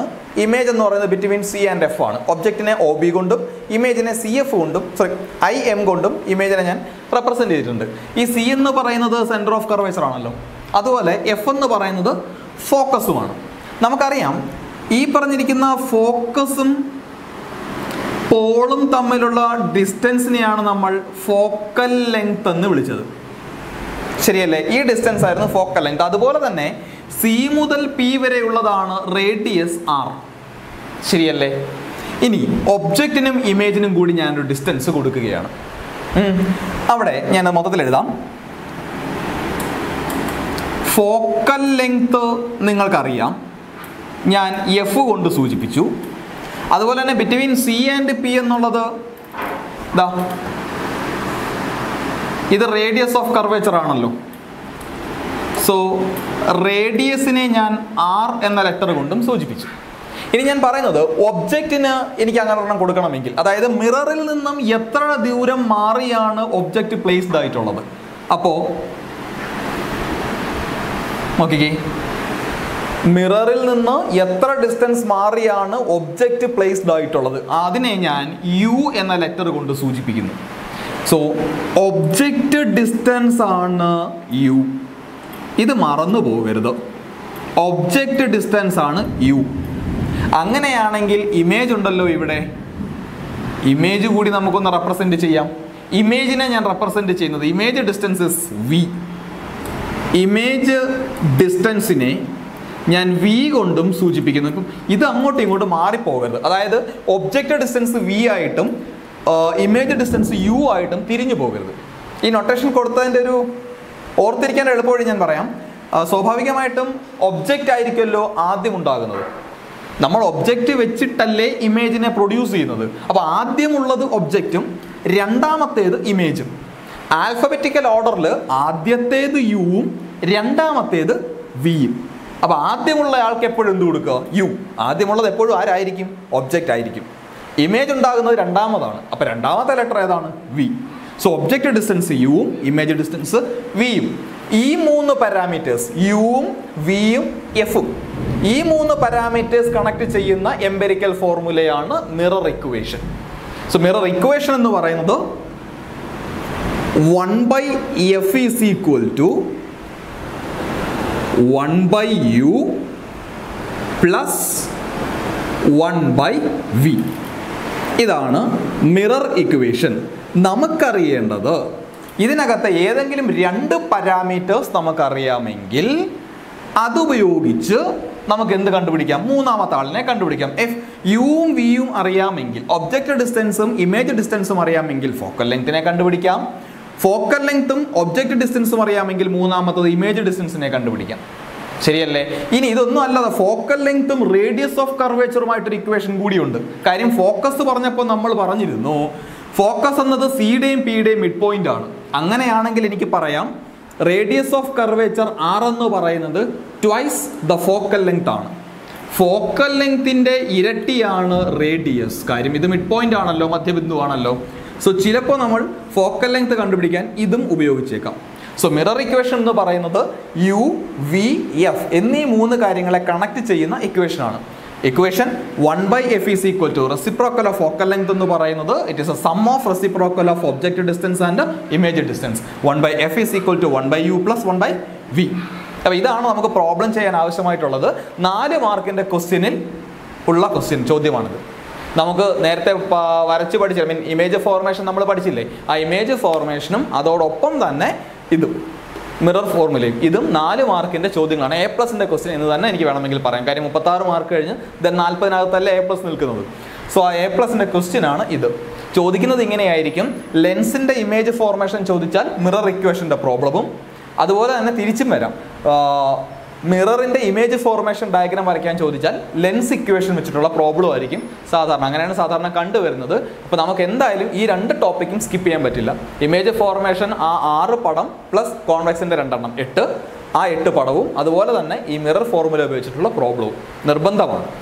അടുത്ത നമുക്ക് ഏറ്റവും ഇമ്പോർട്ടൻ്റ് ആയിട്ട് പഠിക്കാനുള്ളതാണ് മാഗ്നിഫിക്കേഷൻ. അപ്പോൾ ഇവിടെ നിന്നും 2 മാർക്കിൻ്റെ ഒരു ചോദ്യം വരാറുണ്ട്. അതുപോലെ തന്നെ 4 മാർക്കിൻ്റെ പ്രോബ്ലത്തെ പറ്റി ഞാൻ പറഞ്ഞില്ലേ, ആ പ്രോബ്ലത്തിലും അവസാനത്തെ ഒരു സബ് പാർട്ട് ക്വസ്റ്റ്യനായിട്ട് മാഗ്നിഫിക്കേഷൻ ചോദിക്കാറുണ്ട്.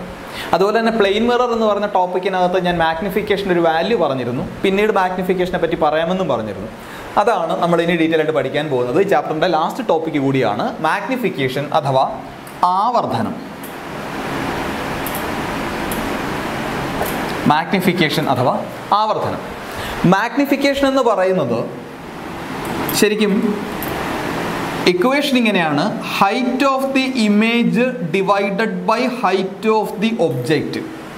ഈ വലിപ്പത്തിലുണ്ടാകുന്ന വ്യത്യാസത്തിനെ സൂചിപ്പിക്കുന്ന നമ്പറാണ് മാഗ്നിഫിക്കേഷൻ. അതായത് ഇക്വേഷനിൽ നിന്ന് തന്നെ നമുക്ക് മനസ്സിലാക്കാം, മാഗ്നിഫിക്കേഷൻ എന്ന് പറയുന്നത് ഒബ്ജക്റ്റുമായിട്ട് കമ്പയർ ചെയ്യുമ്പോൾ ഇമേജിന് എത്രമാത്രം വ്യത്യാസമുണ്ട്, എത്ര മടങ്ങ് വ്യത്യാസമാണ് അതിനുണ്ടായത്, അത് കൂടുതലാണോ കുറവാണോ എന്ന് നമുക്കറിയണം. ആ നമ്പറാണ് മാഗ്നിഫിക്കേഷൻ, ആവർധനം എന്നുള്ളത്. മറ്റൊരു ഇക്വേഷൻ കൂടി മാഗ്നിഫിക്കേഷൻ ഉണ്ട്. ഇവിടെ ഞാൻ ഒബ്ജക്റ്റിൻ്റെയും ഇമേജിൻ്റെയും വലിപ്പം വെച്ചിട്ടാണ് പറഞ്ഞത്, ഉയരം വെച്ചിട്ട്. അതായത് ഇത് ഒബ്ജക്റ്റ് ആണെങ്കിൽ അതിൻ്റെ ഹൈറ്റ്, ഇത് ഇമേജ് ആണ്, അതിൻ്റെ ഹൈറ്റ് HI. അപ്പോൾ ഒബ്ജക്റ്റിൻ്റെ ഹൈറ്റുമായിട്ട് കമ്പയർ ചെയ്യുമ്പോൾ, താരതമ്യം ചെയ്യുമ്പോൾ ഇമേജിൻ്റെ ഹൈറ്റ് എത്ര മടങ്ങ് കൂടുതലാണ് അല്ലെങ്കിൽ എത്ര മടങ്ങ് കുറവാണ്. ഇതാണ് നമ്മൾ മാഗ്നിഫിക്കേഷൻ കൊണ്ട് ഉദ്ദേശിക്കുന്നത്. ഇനി ഇതല്ലാതെ യു അല്ലെങ്കിൽ വി എന്ന 2 പാരാമീറ്റേഴ്സുമായി കണക്ട് ചെയ്തു ഒബ്ജക്റ്റ് ഡിസ്റ്റൻസിൻ്റെയും ഇമേജ് ഡിസ്റ്റൻസിൻ്റെയും ടേംസിലും എനിക്ക് മാഗ്നിഫിക്കേഷൻ കണ്ടെത്താം. സോ മാഗ്നിഫിക്കേഷൻ്റെ അത്തരത്തിലുള്ള ഇക്വേഷൻ ഈസ് -v/u യു. മാഗ്നിഫിക്കേഷനോ ഇങ്ങനെയും ഒരു സമവാക്യമുണ്ട്. Magnification is equal to minus V by U. ഇത് ശരിക്കും നമ്മൾ ട്രയാങ്കിളൊക്കെ വരച്ചിട്ടാണ് നമ്മളിത് പ്രൂവ് ചെയ്യുന്നത്. നമുക്ക് അത്തരം ഡീറ്റെയിൽസിലേക്കൊന്നും പോകേണ്ട. ഈ രണ്ട് ഇക്വേഷൻസ് മാത്രം പഠിച്ചാൽ മതി. സോ മാഗ്നിഫിക്കേഷൻ എന്ന് പറയുന്നത് കമ്പയർ ചെയ്യുന്നതാണ്. ഒബ്ജക്റ്റിൻ്റെയും ഇമേജിൻ്റെയും ഹൈറ്റുകളുടെ കമ്പാരിസൺ ആണ് മാഗ്നിഫിക്കേഷൻ എന്ന് പറയുന്നത്. മാഗ്നിഫിക്കേഷൻ രണ്ട് ഇക്വേഷൻ ഉണ്ട്, H I by H O എന്നുള്ളതും magnification is equal to minus V by U എന്നുള്ളതും. ഇനി നമുക്ക് മാഗ്നിഫിക്കേഷൻ്റെ ചില പ്രോപ്പർട്ടീസിലേക്ക് നോക്കാം. ഇനി ഞാൻ പറയുന്നത് മാഗ്നിഫിക്കേഷൻ്റെ വാല്യൂയിൽ ഉണ്ടാകുന്ന വ്യത്യാസമാണ്. നമുക്ക് കിട്ടുന്ന മാഗ്നിഫിക്കേഷൻ്റെ വാല്യൂ ചിലപ്പോൾ പോസിറ്റീവ് ആകാം, ചിലപ്പോൾ നെഗറ്റീവ് ആകാം. ചിലപ്പോൾ 1 ഇക്വലൻ്റ് ആകാം, 1 കൂടുതലായിരിക്കാം, ചിലപ്പോൾ 1 ചെറിയ ഒരു ഡെസിമൽ വാല്യൂ ആയിരിക്കാം. സോ ആ വാല്യൂവിനെ അടിസ്ഥാനപ്പെടുത്തി നമുക്ക് കിട്ടുന്ന ഇമേജിൻ്റെ നേച്ചർ ആൻഡ് സൈസിനെ നമുക്ക് ഡിഫൈൻ ചെയ്യാൻ പറ്റും. സോ മാഗ്നിഫിക്കേഷൻ എന്ന് പറയുന്നതിൻ്റെ ഒരു ഔട്ട്പുട്ട്, മാഗ്നിഫിക്കേഷൻ കാൽക്കുലേറ്റ് ചെയ്യുമ്പോൾ നമുക്ക് ഉള്ളൊരു ഔട്ട്പുട്ട് എന്ന് പറയുന്നത് ഇമേജിൻ്റെ നേച്ചറിനെ പറ്റിയും സൈസിനെ പറ്റിയും നമുക്കൊന്ന് അനലൈസ് ചെയ്യാൻ സാധിക്കും. അപ്പോൾ ഇമേജിൻ്റെ സൈസ് അല്ലെങ്കിൽ നേച്ചർ അനലൈസ് ചെയ്യാനാണ് മാഗ്നിഫിക്കേഷൻ ഉപയോഗിക്കുന്നത്. സോ മാഗ്നിഫിക്കേഷൻ്റെ വാല്യൂ പോസിറ്റീവ് ആണ് എങ്കിൽ വിച്ച് മീൻസ് നമുക്ക് കിട്ടുന്ന ഇമേജ് വെർച്വൽ ആയിരിക്കും ആൻഡ് ഇറക്റ്റ് ആയിരിക്കും. മാഗ്നിഫിക്കേഷൻ്റെ വാല്യൂ എപ്പോഴെങ്കിലും പോസിറ്റീവായിട്ടാണ്. നമ്മൾ പ്രോബ്ലം ചെയ്ത് സോൾവ് ചെയ്തതിന് ശേഷം നമുക്ക് കിട്ടുന്ന മാഗ്നിഫിക്കേഷൻ്റെ ആൻസർ പോസിറ്റീവ് ആണെങ്കിൽ അതിൻ്റെ അർത്ഥം ആ image ഫോർമേഷനകത്തെ image virtual and erect ആയിരിക്കും. ഇനി മാഗ്നിഫിക്കേഷൻ്റെ വാല്യൂ നെഗറ്റീവ് ആണെങ്കിലോ നമുക്ക് കിട്ടുന്നത് ആ ഇമേജ് റിയൽ ആയിരിക്കും, ഇൻവേർട്ടഡ് ആയിരിക്കും. സോ പോസിറ്റീവിൻ്റെയും നെഗറ്റീവിൻ്റെയും ക്ലാസിഫിക്കേഷൻ എന്ന് പറയുന്നത് അതിൻ്റെ നേച്ചർ കിട്ടാൻ വേണ്ടിയിട്ടാണ്. മാഗ്നിഫിക്കേഷൻ ഉപയോഗിച്ച് നേച്ചറാണ് നമ്മൾ കാൽക്കുലേറ്റ് ചെയ്യുന്നത്, അല്ലെങ്കിൽ നേച്ചറാണ് നമ്മൾ നോക്കുന്നത്. പോസിറ്റീവ് ആണെങ്കിൽ വെർച്വൽ ആൻഡ് ഇറക്റ്റ് ആയിരിക്കും, മാഗ്നിഫിക്കേഷൻ നെഗറ്റീവ് ആണെങ്കിൽ റിയൽ ആൻഡ് ഇൻവേർട്ടഡ് ആയിരിക്കും. ഇനി ഇമേജിൻ്റെ സൈസുമായി കമ്പയർ ചെയ്യുമ്പോൾ, അല്ലെങ്കിൽ ഇമേജിൻ്റെ സൈസിനെ പറ്റി നമ്മൾ അനലൈസ് ചെയ്യുമ്പോൾ മാഗ്നിഫിക്കേഷൻ ഈസ് ഈക്വൽ ടു 1 ആണെങ്കിൽ, മാഗ്നിഫിക്കേഷൻ 1 ഇക്വലൻ്റ് ആണെങ്കിൽ സെയിം സൈസ് ആണെന്ന് പറയും. That is same size of that of the object. ഇമേജിൻ്റെയും ഒബ്ജക്റ്റിൻ്റെയും നമ്മൾ വെക്കുന്ന വസ്തുവിൻ്റെയും പ്രതിബിംബത്തിൻ്റെയും വലിപ്പം തുല്യമായിരിക്കും, ഒരുപോലെ ആയിരിക്കും, സെയിം സൈസ് ആയിരിക്കും. മാഗ്നിഫിക്കേഷൻ്റെ വാല്യൂ 1 കൂടുതലാണെങ്കിൽ, ഗ്രേറ്റർ ദാൻ 1 ആണ് എങ്കിൽ ലാർജർ ഇമേജ് ആയിരിക്കും ഉണ്ടാവുക, ഒബ്ജക്റ്റിനേക്കാൾ വലിപ്പമുള്ള ഇമേജ് ആയിരിക്കും. മാഗ്നിഫിക്കേഷൻ്റെ വാല്യൂ ലെസ് ദാൻ 1 ആണെങ്കിലോ ഉറപ്പായിട്ടും സ്മോളർ ഇമേജ് ആയിരിക്കും ഉണ്ടാവുക. സോ മാഗ്നിഫിക്കേഷൻ ഉപയോഗിച്ച് നമുക്ക് ഇമേജിൻ്റെ നേച്ചറും സൈസും കാൽക്കുലേറ്റ് ചെയ്യാം. മാഗ്നിഫിക്കേഷൻ സൈൻ വെച്ചിട്ട് നേച്ചറും, മാഗ്നിഫിക്കേഷൻ്റെ മാത്തമാറ്റിക്കൽ വാല്യൂ ഉപയോഗിച്ച സൈസും. പോസിറ്റീവ് ആണെങ്കിൽ വെർച്വൽ ആൻഡ് ഇറക്റ്റ്, നെഗറ്റീവ് ആണെങ്കിൽ real and inverted. മാഗ്നിഫിക്കേഷൻ്റെ value unity ആണെങ്കിൽ 1 ആണെങ്കിൽ സെയിം സൈസ്, ഗ്രേറ്റർ ദാൻ 1 ആണെങ്കിൽ ലാർജർ ഇമേജ് ആയിരിക്കും, ലെസ് ദാൻ 1 ആണെങ്കിൽ സ്മോളർ ഇമേജ് ആയിരിക്കും. ഇനി ഞാൻ പ്ലെയിൻ മിററിലേക്ക് ഒന്ന് കൊണ്ടുപോവുകയാണ്. പ്ലെയിൻ മിററിൻ്റെ കേസിൽ പ്ലെയിൻ മിറർ ആണെങ്കിൽ മാഗ്നിഫിക്കേഷൻ ഒന്ന് നോക്കിക്കേ. Four plain mirror മാഗ്നിഫിക്കേഷൻ്റെ value is +1. ഒന്ന് ആലോചിച്ച് നോക്കിക്കേ. മാഗ്നിഫിക്കേഷൻ പോസിറ്റീവ് ആണ് എന്ന് പറഞ്ഞാൽ അതിൻ്റെ മീനിങ് എന്താണ്? Virtual and erect. ശരിയാണ്. പ്ലെയിൻ മിററിൻ്റെ കേസിൽ പ്രോപ്പർട്ടീസ് എഴുതിയപ്പോൾ ആദ്യത്തെ 2 പ്രോപ്പർട്ടി എന്തായിരുന്നു? It is forming A virtual image and the images are always erect. അപ്പോൾ പോസിറ്റീവ് എന്ന് പറഞ്ഞാൽ മാഗ്നിഫിക്കേഷൻ പോസിറ്റീവ് ആണെങ്കിൽ വെർച്വൽ ആൻഡ് ഇറക്റ്റ് ആണ്. ശരിയാണ്, പ്ലെയിൻ മിററിൽ പോസിറ്റീവ് ആണ്. ഇനി 1 എന്ന് പറഞ്ഞാലോ സെയിം സൈസ്. ശരിയാണ്, ഒരു പ്ലെയിൻ മിറർ ഉണ്ടാക്കുന്നത് സെയിം സൈസാണ്. നമ്മുടെ 3ാമത്തെ പ്രോപ്പർട്ടി അതായിരുന്നല്ലോ. സോ ഇതാണ് മാഗ്നിഫിക്കേഷൻ്റെ വാല്യൂ കൊണ്ട് നമ്മൾ സൂചിപ്പിക്കുന്നത്. ഇവിടെ ഒരിക്കലും പ്ലസ് അല്ലെങ്കിൽ മൈനസ് കൊണ്ട് സൂചിപ്പിക്കുന്നത്, ഉദാഹരണത്തിന് നമ്മൾ m ഈസ് ഈക്വൽ ടു -1 എന്ന് എഴുതിയാൽ അതിൻ്റെ അർത്ഥം ഇത് ലെസ് ദാൻ 1. നമ്മൾ നോർമലി നമ്പർ ലൈൻ വരയ്ക്കുമ്പോൾ ഈ -1 എന്ന് പറയുന്നത് 0യേക്കാൾ ചെറുതാണ്. പക്ഷേ മാഗ്നിഫിക്കേഷൻ്റെ കാര്യത്തിൽ നമ്മൾ അങ്ങനെയല്ല മനസ്സിലാക്കുന്നത്. മാഗ്നിഫിക്കേഷൻ നമ്മൾ നോക്കുന്നത് സൈൻ വേറെ, നമ്പർ വേറെ. ആ സൈൻ എന്ന് പറയുന്നത് നേച്ചറിനെ ഡിനോട്ട് ചെയ്യാൻ ഉപയോഗിക്കുന്നതാണ്. അതേസമയം ന്യൂമറൽ എന്ന് പറയുന്നത് സൈസിനെ ഡെപ്പിക്റ്റ് ചെയ്യാനും. ഒന്നുകൂടി പറയാം, മാഗ്നിഫിക്കേഷൻ ഈസ് ഈക്വൽ ടു -2 എന്ന് എവിടെയെങ്കിലും കണ്ടാൽ ഇവിടെ മൈനസ് കിടക്കുന്നത് കൊണ്ട് അതിൻ്റെ അർത്ഥം അത് റിയൽ ആൻഡ് ഇൻവേർട്ടഡ് ആണ്. ഇമേജ് റിയൽ ആൻഡ് ഇൻവേർട്ടഡ് ആണ്. ദെൻ 2 മാത്രമാണ് നോക്കുന്നത്. -2 എന്ന് പറയുന്നത് ഒന്നിനേക്കാൾ ചെറുതല്ലേ, <1 -2 <1 അല്ലേ എന്നല്ല, 1 ഈ നമ്പർ മാത്രമാണ് നമ്മൾ നോക്കുന്നത്. 2 എന്ന് പറയുന്ന നമ്പർ 1നേക്കാൾ ചെറുതാണോ? അല്ല, >1 ആണ്. അപ്പോൾ ലാർജ് ഇമേജ് ആണ്. സോ റിയൽ ആൻഡ് ഇൻവേർട്ടഡ് ആയിരിക്കും, ലാർജർ ആയിരിക്കും. സോ ഇങ്ങനെയാണ് മാഗ്നിഫിക്കേഷൻ നമ്മൾ അനലൈസ് ചെയ്യുന്നത്. ഇത് പ്രോബ്ലത്തിൽ നമുക്ക് ചെയ്യാനുള്ളതാണ്. ഇനി ഇതേപോലെ തന്നെ കോൺകേവിലേക്ക് വന്നാലോ, കോൺകേവിൻ്റെ കേസിൽ വന്നാൽ മാഗ്നിഫിക്കേഷൻ്റെ വാല്യൂ എന്തായിരിക്കും? മാഗ്നിഫിക്കേഷൻ പോസിറ്റീവ് ആയിരിക്കുമോ നെഗറ്റീവ് ആയിരിക്കുമോ? ഓഫ് കോഴ്സ് മാഗ്നിഫിക്കേഷൻ എന്ന് പറയുന്നത് നെഗറ്റീവ് ആയിരിക്കും. കോൺകേവിൻ്റെ കേസിൽ മാഗ്നിഫിക്കേഷൻ നെഗറ്റീവ് ആയിരിക്കും, ശരിയല്ലയോ? അതേസമയം മാഗ്നിഫിക്കേഷൻ പോസിറ്റീവ് ആകുന്ന ഒരു കേസ് ഉണ്ട്. എപ്പോഴാണ്? When the object is between F and P, ശരിയല്ലേ? എഫ് ആൻഡ് പി എന്ന പൊസിഷനിൽ മാഗ്നിഫിക്കേഷൻ പോസിറ്റീവ് അല്ലേ? വലിയൊരു ഇമേജ് അല്ലേ നമുക്ക് കിട്ടുന്നത്? വെർച്വൽ ഇമേജ് അല്ലേ നമുക്ക് കിട്ടുന്നത്? വെർച്വൽ ഇമേജ് കിട്ടുന്ന ഏക പോയിന്റ് അല്ലേ between F and P object എന്ന് പറയുന്നത്? അപ്പോൾ മാഗ്നിഫിക്കേഷൻ കോൺകേവിന് പോസിറ്റീവ് ആകും എപ്പോൾ? Between F and P. ഇനി വാല്യൂ പ്രകാരം നോക്കിയാലോ, ഇത് മാഗ്നിഫിക്കേഷൻ്റെ കേസിൽ 1 ആകാം. കോൺകേവ് മിററിൽ മാഗ്നിഫിക്കേഷൻ്റെ വാല്യൂ 1 ആകാം. എപ്പോഴാണ്? അറ്റ് സിയിൽ. ഗ്രേറ്റർ ദാൻ 1 ആകാം. എപ്പോൾ? Between C and F. Between C and F വയ്ക്കുമ്പോൾ വലിയ ഇമേജ് അല്ലേ കിട്ടുക? ബിറ്റ്വീൻ എഫ് ആൻഡ് പി വയ്ക്കുമ്പോൾ വലിയ ഇമേജ് അല്ലേ കിട്ടുക? സോ മാഗ്നിഫിക്കേഷൻ <1 ആകുന്നത് എപ്പോഴാണ്? ഓഫ് കോഴ്സ് ബിയോണ്ട് സി വയ്ക്കുമ്പോൾ അങ്ങനെയല്ലേ സംഭവിക്കുക? അറ്റ് ഇൻഫിനിറ്റി ആണ് ഒബ്ജക്റ്റ് എങ്കിലും മാഗ്നിഫിക്കേഷൻ <1 അല്ലേ? സോ കോൺകേവിൻ്റെ കേസിൽ മാഗ്നിഫിക്കേഷൻ 1 ആകാം, 1നേക്കാൾ ചെറുതാകാം, 1നേക്കാൾ കൂടുതലാകാം. അതുപോലെ തന്നെ പോസിറ്റീവ് ആകുന്നുണ്ട്. പോസിറ്റീവ് ആകുന്നത് ഒരൊറ്റ കേസിൽ മാത്രമേ ഉള്ളൂ, ബാക്കി എല്ലാ കേസുകളിലും എന്ത് തന്നെയാണ്? നെഗറ്റീവാണ്. ഇനി കോൺവെക്സിലേക്ക് വന്നാലോ, കോൺവെക്സ് മിററിൻ്റെ കേസിൽ മാഗ്നിഫിക്കേഷൻ എന്ന് പറയുന്നത് എപ്പോഴും എന്തായിരിക്കും? പോസിറ്റീവ് ആയിരിക്കും. അവിടെ ഒരു കാരണവശാലും എന്തുണ്ടാകുന്നില്ല? റിയൽ ആൻഡ് ഇൻവേർട്ടഡ് ഇമേജ് ഉണ്ടാകുന്നില്ല. അവിടെ ഉണ്ടാകുന്നത് എപ്പോഴും വെർച്വൽ ആൻഡ് ഡിറക്റ്റ് ആയതുകൊണ്ട് മാഗ്നിഫിക്കേഷൻ്റെ വാല്യൂ എപ്പോഴും പോസിറ്റീവ് ആയിരിക്കും. ഇനി വാല്യൂ പ്രകാരം നോക്കിയാൽ മാഗ്നിഫിക്കേഷൻ അവിടെ എപ്പോഴും <1 ആയിരിക്കും. കാര്യം in front of the mirror ആണെങ്കിലും അറ്റ് ഇൻഫിനിറ്റി ആണെങ്കിലും ഒബ്ജക്റ്റിനേക്കാൾ ചെറിയൊരു ഇമേജിനെയല്ലേ നമുക്ക് കിട്ടിയത്? എപ്പോഴും സ്മോളർ സൈസാണ് കിട്ടിയത്. ആ ഡേറ്റ ഷീറ്റ് വരച്ചപ്പോഴും ഞാനത് പറഞ്ഞിരുന്നു, ശരിയല്ലേ? അങ്ങനെയാണെങ്കിൽ മാഗ്നിഫിക്കേഷൻ്റെ വാല്യൂ എപ്പോഴും എന്തായിരിക്കും? <1 ആയിരിക്കും. ചിലപ്പോൾ 1 മാർക്കിന് ഇതും എക്സാമിന് ചോദിച്ചേക്കാം. ഇതും നമ്മുടെ എക്സാമിന് ചോദിച്ചേക്കാം. കോൺവെക്സ് മിററിൻ്റെ മാഗ്നിഫിക്കേഷൻ വാല്യൂ എന്താണെന്ന് ചോദിക്കാം. ധൈര്യമായിട്ട് എഴുതാം, പോസിറ്റീവാണ്. കാര്യം virtual and direct image form ചെയ്യുന്നു, <1 ആണ്, സ്മോളർ സൈസ്ഡ് ഇമേജ് ആണ്. സോ ഇത്രയുമാണ് ശരിക്കും നമ്മുടെ ലൈറ്റ് റിഫ്ലക്ഷൻസ് എന്ന് പറയുന്ന ചാപ്റ്റർ. ആ ചാപ്റ്റർ ഇത്രയും ടോപ്പിക്കിൽ തീരുകയാണ്. ഇനി നമുക്ക് വേണ്ടത് പ്രോബ്ലംസ് ചെയ്യുക എന്നുള്ളതാണ്. അത് അടുത്ത ഒരു എപ്പിസോഡിൽ നമുക്ക് പ്രോബ്ലം മാത്രമായിട്ട് ചെയ്യാം. അപ്പോൾ അതിനു മുമ്പ് ഇത്രയും കാര്യങ്ങൾ കൃത്യമായിട്ട് പഠിക്കണം. ഓർമ്മിപ്പിക്കാം, 27-ാം തീയതി എക്സാം ആണ്. ഒരു കാരണവശാലും ഇമേജ് ഫോർമേഷൻ്റെ ഡയഗ്രാം കോൺകേവ് മിററിനുള്ള 6 എണ്ണം, കോൺവെക്സിനുള്ള 2 എണ്ണം, 6 2 8 ഇമേജ്. ഒരു കാരണവശാലും ആ 8 ഇമേജ് പഠിക്കാതെ പോകരുത്, സ്കിപ്പ് ചെയ്യുകയേ ചെയ്യരുത്. ഓക്കെ.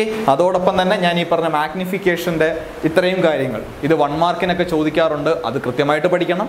അതുപോലെ തന്നെ പ്ലെയിൻ മിററിൻ്റെ പ്രോപ്പർട്ടീസ് അത് കൃത്യമായിട്ട് പഠിക്കണം. കോൺകേവിൻ്റെയും കോൺവെക്സിൻ്റെയും യൂസസ് അതും കൃത്യമായിട്ട് പഠിക്കണം. ദെൻ റേ ഡയഗ്രാംസ് എല്ലാം പഠിക്കണം. കാര്യം കംപ്ലീറ്റ് ദ ഫോളോയിങ് ഫിഗർ എന്നൊരു ക്വസ്റ്റ്യൻ എപ്പോഴും വേണമെങ്കിൽ നമുക്ക് എക്സ്പെക്ട് ചെയ്യാം. മുമ്പൊരു തവണ ചോദിച്ചിട്ടുമുണ്ട്, ഫിഗർ കംപ്ലീറ്റ് ചെയ്യുക എന്ന് ചോദിച്ചിട്ടുണ്ട്. ചിലപ്പോൾ ഇൻസിഡൻറ്റ് റേ മാത്രമായിരിക്കും നമുക്ക് തരിക, റിഫ്ലക്റ്റഡ് റേ കംപ്ലീറ്റ് ചെയ്യാനുള്ള ചോദ്യങ്ങളുണ്ടാകാം. ദെൻ പിന്നെയുള്ളത് മാത്തമാറ്റിക്കൽ മിറർ ഇക്വേഷൻ വെച്ചിട്ടുള്ള മാത്തമാറ്റിക്കൽ പ്രോബ്ലമാണ്. അത് അടുത്ത ഒരു വീഡിയോയിൽ നമുക്ക് ചെയ്യാം. ശരി.